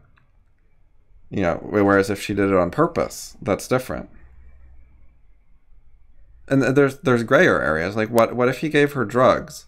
But not drugs that made her unconscious, but drugs that, like, screwed with her judgment. And, like, you know, she thought she was, like, a little bit drunk, but actually she was, like, you know, barely conscious because of these drugs. And, you know, there are different levels of how much the drugs knocked her out and screwed with her ability to make her own choices. And so all of those things could affect, you know, it's not just did she or didn't she sleep with him, you know. And you don't just want to know, did she betray me? What are the facts? You want to know, like, what happened? What was the story behind this? What was the narrative? What was the explanation? Is she just a careless, sloppy person who doesn't care very much about marriages? How did I not notice that? Or was there some, like, ongoing pattern of problems that led to this and built up to it? And what were they? And, you know, I better find out what those were, because what if, you know, am I going to have another relationship? Maybe the same thing will happen. How do I prevent it from happening again? And if you decide that a lot of the fault was your own, that you were a major part of the buildup of problems that led to this, you might forgive your wife and try to fix things if she's apologetic and realizes that she has fault too. Sometimes they cheat on you and they're hostile and they're like, I want to leave you, I'm done with you, I'm mad at you, I like this guy more. But sometimes they cheat and they're like, I fucked up and we both contributed to things going badly, but I'd like to try to repair them. And you might agree with that and potentially try to repair it. Actually, this is relatively simple, right? It's not relatively simple. No, that was Jordan Peterson picked this example because most people realize it's not relatively simple. So you're looking dumb, Yaron. And let me say about this, the world objecting to theory. It's certainly true that I wanted Jordan to reply there, but Greg's butting in. Because I thought Jordan was going to crush that. world objects to theory. If you got them, try it out. But I don't think that that's a definition of the world. It's one fact about the world. And more importantly, about theories that they better match the world, otherwise you're going to have trouble with them. It's interesting he says that's not the definition of the world, because in Fabric of Reality, David Deutsch says, like, the criteria of reality is that it kicks back, that it can object to your theories. And it's very similar, like that's actually how you know something is real, is that it can object to things, that it can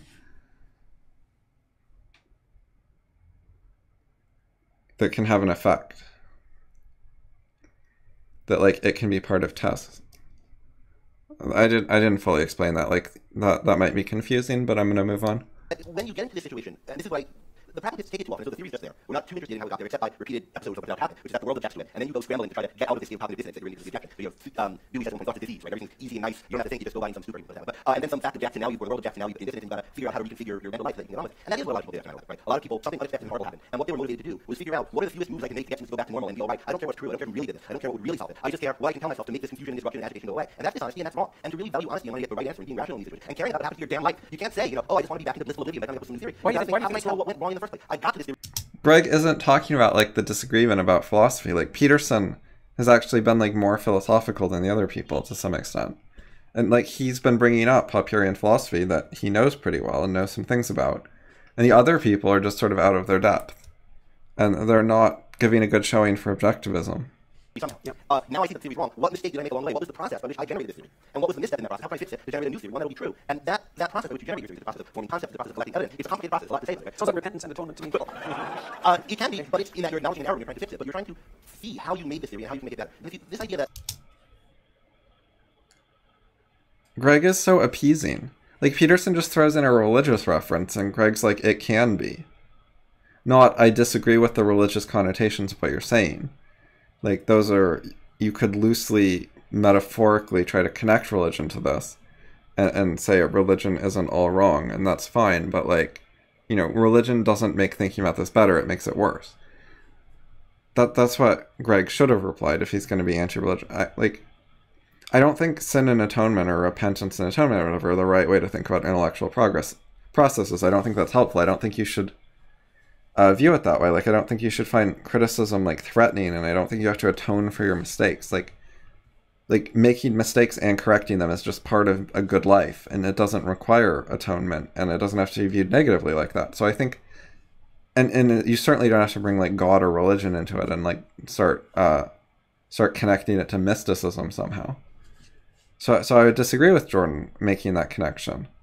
And Greg just doesn't, and he's just like, oh, sure, bring in the religious words, you're sort of right. And then he just moves on, and he doesn't challenge it. And Jordan's just walking all over him, and he's so passive and appeasing.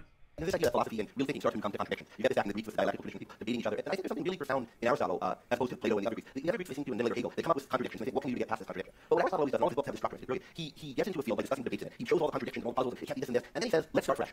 Let's go back to the drawing board. Let's think about how we got here. And then he crafts a new theory, starting from the kind of facts that motivated the old theory, or the kind of observations that motivated the old theory, but that avoids the difficulties anymore. Rather than just trying to reconfigure to go forward, you go back. And if there's a hierarchy, not just a hierarchy of values, but also a hierarchy of our understanding of the world, certain ways of understanding that are more basic and others are built up on top of that. When you find that one of your theories, the theory is really complex, when you find that one of your theories is mistaken, you think, how can I go back to the more basic, more primitive types of knowledge, more basic types of observation, whatever it might be, from which I generated this theory, and now add to it the new observations and the new knowledge that I have based on what went wrong, and generate a new theory that will be better than it. Yeah, Let's give Jordan the last word. well, yes, but the problem is, that works. There's two problems with it. One is that it's really difficult cognitively, because the more of your theory you have to unpack, like, imagine that your theory is composed of presumptions, and the more basic the presumption, the more your world is organized as a consequence of that presumption. And so, like, the presumption of your partner's fidelity is a very fundamental presumption, because the entire interpretation of your relationship is predicated on that assumption. And so if you let that assumption go, then you let everything you know about your relationship go, and that casts you into chaos more and more thoroughly. So the more you go back... Jordan's coming back to his example because it's good for him in ways the objectivists just totally didn't pick up on or address.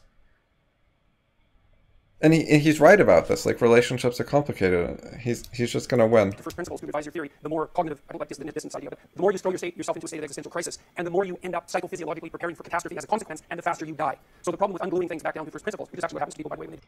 Like, he's not right about everything he's saying. Like, the faster you die, like this biology stuff. I mean, it's not like totally wrong, but he's overemphasizing it, and it's a bit confused. And I mean, for more on that, like, see my videos on his book where I talk about serotonin stuff, and that'll give you some flavor of what's going on there and address some similar issues. Post-traumatic stress disorder is that you undo yourself in doing that, and when you undo yourself, there's a physiological price to pay. So even though that is the root out, make a fundamental error, you should make fundamental reparations. The cost of doing that is unbelievably high, and so people are loath to do it, even though they might have to do it, because of course, you know, you were saying it was wrong to paper over an error, and I asked, well, why is it wrong? If it makes you feel better, why is it wrong? Which is a perfectly good question. But the answer to why it's wrong is, well, you want to make the same stupid error again? What if the error was quasi-fatal? You make it 2 more times, you're dead. And so the cost of repeating, that's the thing about cognitive errors. Insofar as they're enacted. If they're errors and you make them the world objects and it takes you apart, and if the error is profound enough, then you suffer a lot and die, and maybe not just you, but the errors can be really profound. So it might be that you have... No one here knows that you make thousands of errors every day. Like, errors just ever present. They're just sort of only looking at serious errors, or like big errors. So I think that's like a big oversight. That, like, you know, little errors are just this ever-present part of our thought that we're dealing with all the time, and it's not so scary. And we need to think about that, and how do we find and correct errors? Not just the big, scary, dangerous ones, but like just any errors, and that's how we think well. Fix the damn hole in your map. Like, they don't have the right concept of error. They're just sort of like, if you aren't making one of these giant errors, then you're not wrong. Then you're right. That's kind of how people view things, and it's really naive. And they're all making this mistake. Because otherwise you'll fall through. But nonetheless, the cost of doing that is so high that you're going to shy away from it. And people do that all the time. That's partly why they take the easy route. It's like, they take the easy route because the difficult route is...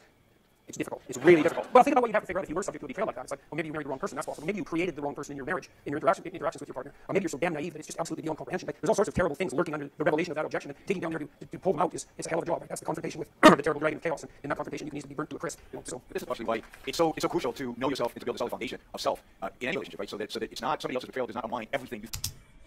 Just know yourself. Like, that's so naive. Like, Peterson saying it's hard, and the audience is getting it and being like, yeah, that's hard. Like, if your wife cheats on you, that would, like, throw your thinking into chaos, and you'd wonder if you were naive or what happened, and there's so many possibilities, and it'd be confusing, and it'd be hard to unpack. And that all makes sense, and he's right, and then Yaron's just like, oh, well, just try to know yourself, and everyone's thinking, like, I do try to know myself, it's still hard. And are you just saying it's easy, and if I learn Objectivism, I'll just know myself or something? Because if you're claiming that, that's ridiculous. And, like, people are right to scoff at that. That's not what Objectivism offers. That's not the right way to present Objectivism. Because Objectivism can help a lot with these things, but it's not quite like that. Think about yourself. So you can't go that anytime reality doesn't match your theory, you completely unwind, right? So knowing oneself, having a solid foundation, a sense of sense of self-esteem, sense of self-worth, a sense of confidence, and having a philosophical foundation. This is why, as you said, it's hard work, and that we completely, that is, morality is hard work, living is hard work. You went back to the idea of the pragmatism of survival. One of the things that we, that I hold, we hold, I think, is that survival for human beings, as human beings, with unique features as human beings, it's a lot of work, and it requires particular type of work, particularly reasoning and thinking and figuring stuff out. And the more work we do, the more we build our character, the easier it is to deal with these shocks to the system, the easier it is to deal with 9/11 or betrayal. We know what we are, and now we just need to figure out what the facts are. We can deal with whatever the facts are. Whatever reality throws at you, if you've done the moral work to create a moral character, you should be able to deal with it. I'll give you that shot at. Wow, I got seriously stiff neck from looking that way. I'm sorry, guys. How you doing over there? Yeah. Well, this was such a perfect example of why I love the reality that I like to think I created. Maybe somebody came from before me too. This is it. I mean, what do you think? What? Well, we just stayed here for an hour. What was on CNN for the last hour? I mean, you know, this really is it. And, you know, these are huge differences, and in some ways they're. What a just like it's just substanceless praise, and everyone's clapping. They're so second-handed. The audience, like. Rubin's just telling them what to think. You guys are so much smarter than CNN. And they're like, yeah, we're so much smarter than CNN. Clap, clap, clap. And there were so many things wrong with that discussion. And, like, Objectivism did not come off looking that good. And where are the people saying, like, you're betraying Objectivism? Where's the person standing up and saying, hey, Objectivism is better than this?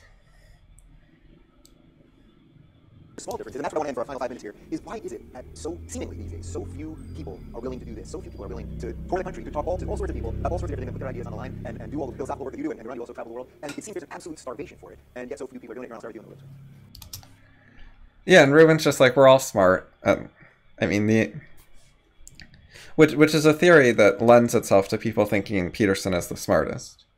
Like, we're all smart, and Peterson is the most popular for a reason. Like, he wasn't challenged. It wasn't like we're all smart and the objectivists kind of you know, beat him or anything. It's like Peterson came into it as the favorite, got the most attention, and did absolutely fine, and seemed to carry himself well, and so seems to be the smartest, and it's just being left at that with no one contradicting it, and Rubin's being generous and saying, hey, you guys are pretty smart too, not bad. And they're like, they're happy with that. They're taking it. They're not like, my goal was to crush and challenge Peterson, to stand up to him, to say he's wrong about some important things. And they haven't done that at all. And they weren't trying to, and it's pathetic. And they're nothing like Ayn Rand. They're not firebrands. They're boring. They're poor representatives of objectivism. And they're content with that, and that's why they bring Peterson in and they act that way. And they're not like, oh shit, I need to get better at this. I'm not going to bring in Peterson until actually I know how to stand up to him. Like they're just happy with their performance. Like they're not going to have a crisis after this and be like, ARI needs to change. We need better intellectuals. We need firebrands. We need people who are more charismatic than Peterson, more skill, better debaters, etc. They're just going to be like, this was fine. We did fine. We spread objectivism. We got Peterson fans and Rubin fans to watch. And they're going to be like, hey, objectivism is pretty good. Like that's what they're going to think. And it's so pathetic. And they're not going to get like good fans that way. But I mean, ARI is already crap, so maybe it doesn't even deserve good fans. Well, I mean, I think because those people who don't want to have a debate have no ideas. They're really empty. They're nihilists. What debate? You guys didn't fucking debate. Not really. Like, it was mostly agreeing. It wasn't very challenging. Cases, like, where were the hard questions asked between each other? There wasn't much conflict. And if you really wanted to have a debate and figure out the truth of the ideas, you'd write things. You'd take your time. It wouldn't be like an hour and a half. It would be, you know, Peterson would say something and you'd have, you know, a few days to write your reply. And then he'd have a few days to write his reply and so on. And even quite short replies, you'd take your time and be thoughtful and you know, put your best foot forward, put your best words forward. Instead of making it this show where charisma is such a big part of it. Case was nihilism's absence. It's zero. I mean, I can call it the worship of zero. It's a nothingness. They don't say anything. They go and do debates when they don't really represent anything other than destruction. There's nothing to talk. Reason doesn't matter. Ideas don't matter. Speech doesn't matter as a consequence. What matters is action. This is why Antifa storms into a room and, you know, they use their fists. There's nothing for them to say. There's no value that they have to present. And I think it's true on, if you will, on the rights, on the non-speech right. It's See, what the objectivists are getting out of this is they're not very good. And they get to share a stage with Peterson, and he's respectful, and he treats them like they're decent intellectuals who are, you know, not quite as good as him, but maybe 80% of the way there. And that's, in some ways, that's like overly generous, and he's being nice to them and letting them like hang off his coattails. And I think that they're happy to get that out of it. And that's so pathetic. same thing. It's my revelation. My revelation, you know, Islam, Christianity, whatever religion it is. It's my revelation. It's great. The truth was revealed to me. You know, there's no logic, there's no reason, there's no rationality that can challenge the fact that God spoke to me through a book, whatever the way he spoke to me, and this is the truth, and there's nothing else that can be discussed. So you've got two sides. All they have is emotion and action. Reason, ideas, debate, discussion. As soon as you abandon reason, as soon as you abandon the idea, the conversation, the logic is a way in which we debate, discuss, and discover the truth, then now you've abandoned speech, right? So they're against free speech because they're against reason, because they're against reality. Isn't that really the beauty of this? It's not that there has to be a knockout here, that somebody has to be dragged off stage. Is that everyone, although wait for the closer. But that really, that everyone here, the 600 some odd people here, can take what they've heard here and then start applying their own logic and reason and figure out what they believe. Yeah, one thing I always think, and say to my students in that connection, is that, you know, minds are rarely changed in the course of an argument. Doesn't mean they're not changed by an argument. But, you know, if you and I are having an argument now, it's about something important indeed. It's very likely that one of us at the end of the 15 minutes we're arguing is going to come away with a changed world. It happens occasionally, pretty rare. But often, you know, you go home, you think about it, I think about it, and most of us improve our thinking as a result of that, and maybe sometimes you profound change. The other thing I want That's so anti-Firebrand. He's just like, I didn't really expect to change anyone's mind. We just argue about it, and then maybe people think about things later and maybe change their mind a bit later. Over time. Like, where's the decisiveness? Where's the, like, I have a crushing argument, you're wrong, here's why, you should change your mind. Like, that's what Ayn Rand would have done. Ayn Rand isn't like, oh, we'll all share some thoughts, and then everyone will be like, that was good food for thought, we're all so smart, and then they'll go home, and over the next month, maybe they'll think about it, and maybe they'll change a little. Like, Ayn Rand wouldn't be, like, happy with that. Like, you know, realistically, maybe that's what's going to happen with a lot of the audience, because they're not great. But you don't have to promote that as, like, the ideal. You could, you know, struggle against it and try for more. say your comment about why don't we see more of this? Or why aren't people willing to go around the country and do these kinds of talks? And it does seem like there's hunger for people are coming out. None of these people will debate me, of course. So, and like, no one will debate. Like, if you can find someone who wants to debate me, let me know. Get in touch, please. One important thing with products, and this is a product that we're creating here, people consume, is there's a lot of times in the world when there's a potential demand for a product, and people who create that product, and nobody notices it. And it goes a long time ago, you know, what's great about entrepreneurs is they're the kind of people who notice there's an opportunity for this. They figure it out and they create something new. And I think that's what you're doing here, right? You probably would have known a couple years ago, and you know, Yaron, but before it was proven that there were these people who wanted to hear this, and there were ways to connect them together, nobody would have known to do it. And so what all of you guys are doing in this connection, particularly what you're doing, bringing all these people together on long form talk shows, I think is fantastic. And it's creating this kind of value. I see this as one of the things that, one of the hopeful signs in the culture that's combating the signs that Yaron talked about on both political sides. You can either take us out soft or go for the kill. The choice is yours. They're a very friendly group of people. Well, look, I mean, if you're going to talk about, if you're going to... Peterson gets the first words at the beginning and the last words now. And Rubin's like, you can go for the kill or you can be friendly. It's like, it's just giving Peterson like the alpha status, the top of the hierarchy, the top of the social dominance hierarchy, and it's so blatant. And the audience is fine with it, and the objectivists sitting right there are fine with it, and they're not objecting. Dare to think publicly about difficult things, to think and speak publicly about difficult things, then you're going to cause trouble. Because you can't talk about something difficult without causing trouble. If it was easy, then everyone would agree. And then you can talk about it, no one would care because everyone already knew that it would be easy. But if it's difficult, and you talk about it, then you're going to upset people. And then when you upset people... Peterson's taking the high road partly because it's higher social status. Like, he's not threatened by them. He doesn't need to go for the kill, because they're not scary to him. So he just looks great doing this. They're going to yell at you a lot. And then, well, that's what's going to happen. And then, you know, if you're not sure that there's any support for your position, or... And they're satisfied because they didn't get killed. So they're like... I don't know. I think that's a success for them. They're not very good intellectuals. They're not spectacular. Even if you're sort of vaguely human and it upsets you to be yelled at by many, many people. No, you tend to shut up if a whole bunch of people are yelling at you, because you might be wrong and also you might be in danger. But what happens right now is that, well, two things. One thing to know is that just because some people yell at you right now doesn't mean that all people will yell at you over the next month, right? So the people who are being thoughtful about it are going to be quieter, and they might be sort of hiding in the woodwork. And so you have to learn that. But then the other thing is, and we've talked about this quite a bit in this tour, is that there's a technological revolution that's occurring that's enabling these long-form conversations, and it wasn't possible before. Like, we can live stream this, right, for no cost, and so a whole bunch of people can watch this, and the technology is there. And it turns out that the technology has revealed to us the fact that there's a collective starvation for deep, long-form discussion, and so hooray for that. And so maybe that niche will be increasingly filled. It seems to be happening. And so and that would be a good thing, because it seems to me that the way out of our current state of idiot political polarization isn't the final establishment that one side is right and the other is wrong, but to engage in sophisticated long-form discussions to deal with the actual problems that are producing the polarization. And maybe we can do that, and maybe this is part of the process by which we do that successfully. And that would be a testament to the utility of the reason that you were describing, which is the only alternative to subjugation or violence, right? We either talk it through, we capitulate, or we tyrannize. Those are the options. So, Well, on that note, keep it going for talking it through and for these three guys who presented their ideas. Peterson like hijacked things really well. Like, he just hijacked reason and said like he was on the side of reason, and I mean, he sort of is, but not quite the way the objectivists meant it or wanted it. And he just took their thing at the end and made it his own, and came off as the advocate of it, like, even more clearly and decisively than the objectivists were. And that wasn't the only time, like, he borrowed some of their ideas and used them for his purposes. And they just let him and watch it, and they're so passive and dull. Thank you guys for coming out. Thank you for watching on YouTube.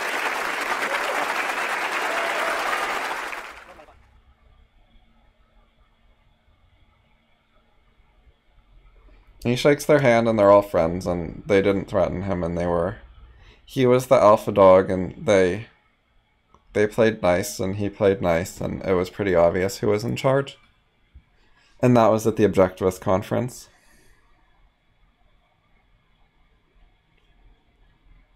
Well, that was sad. ARI sucks. OCON sucks. The end.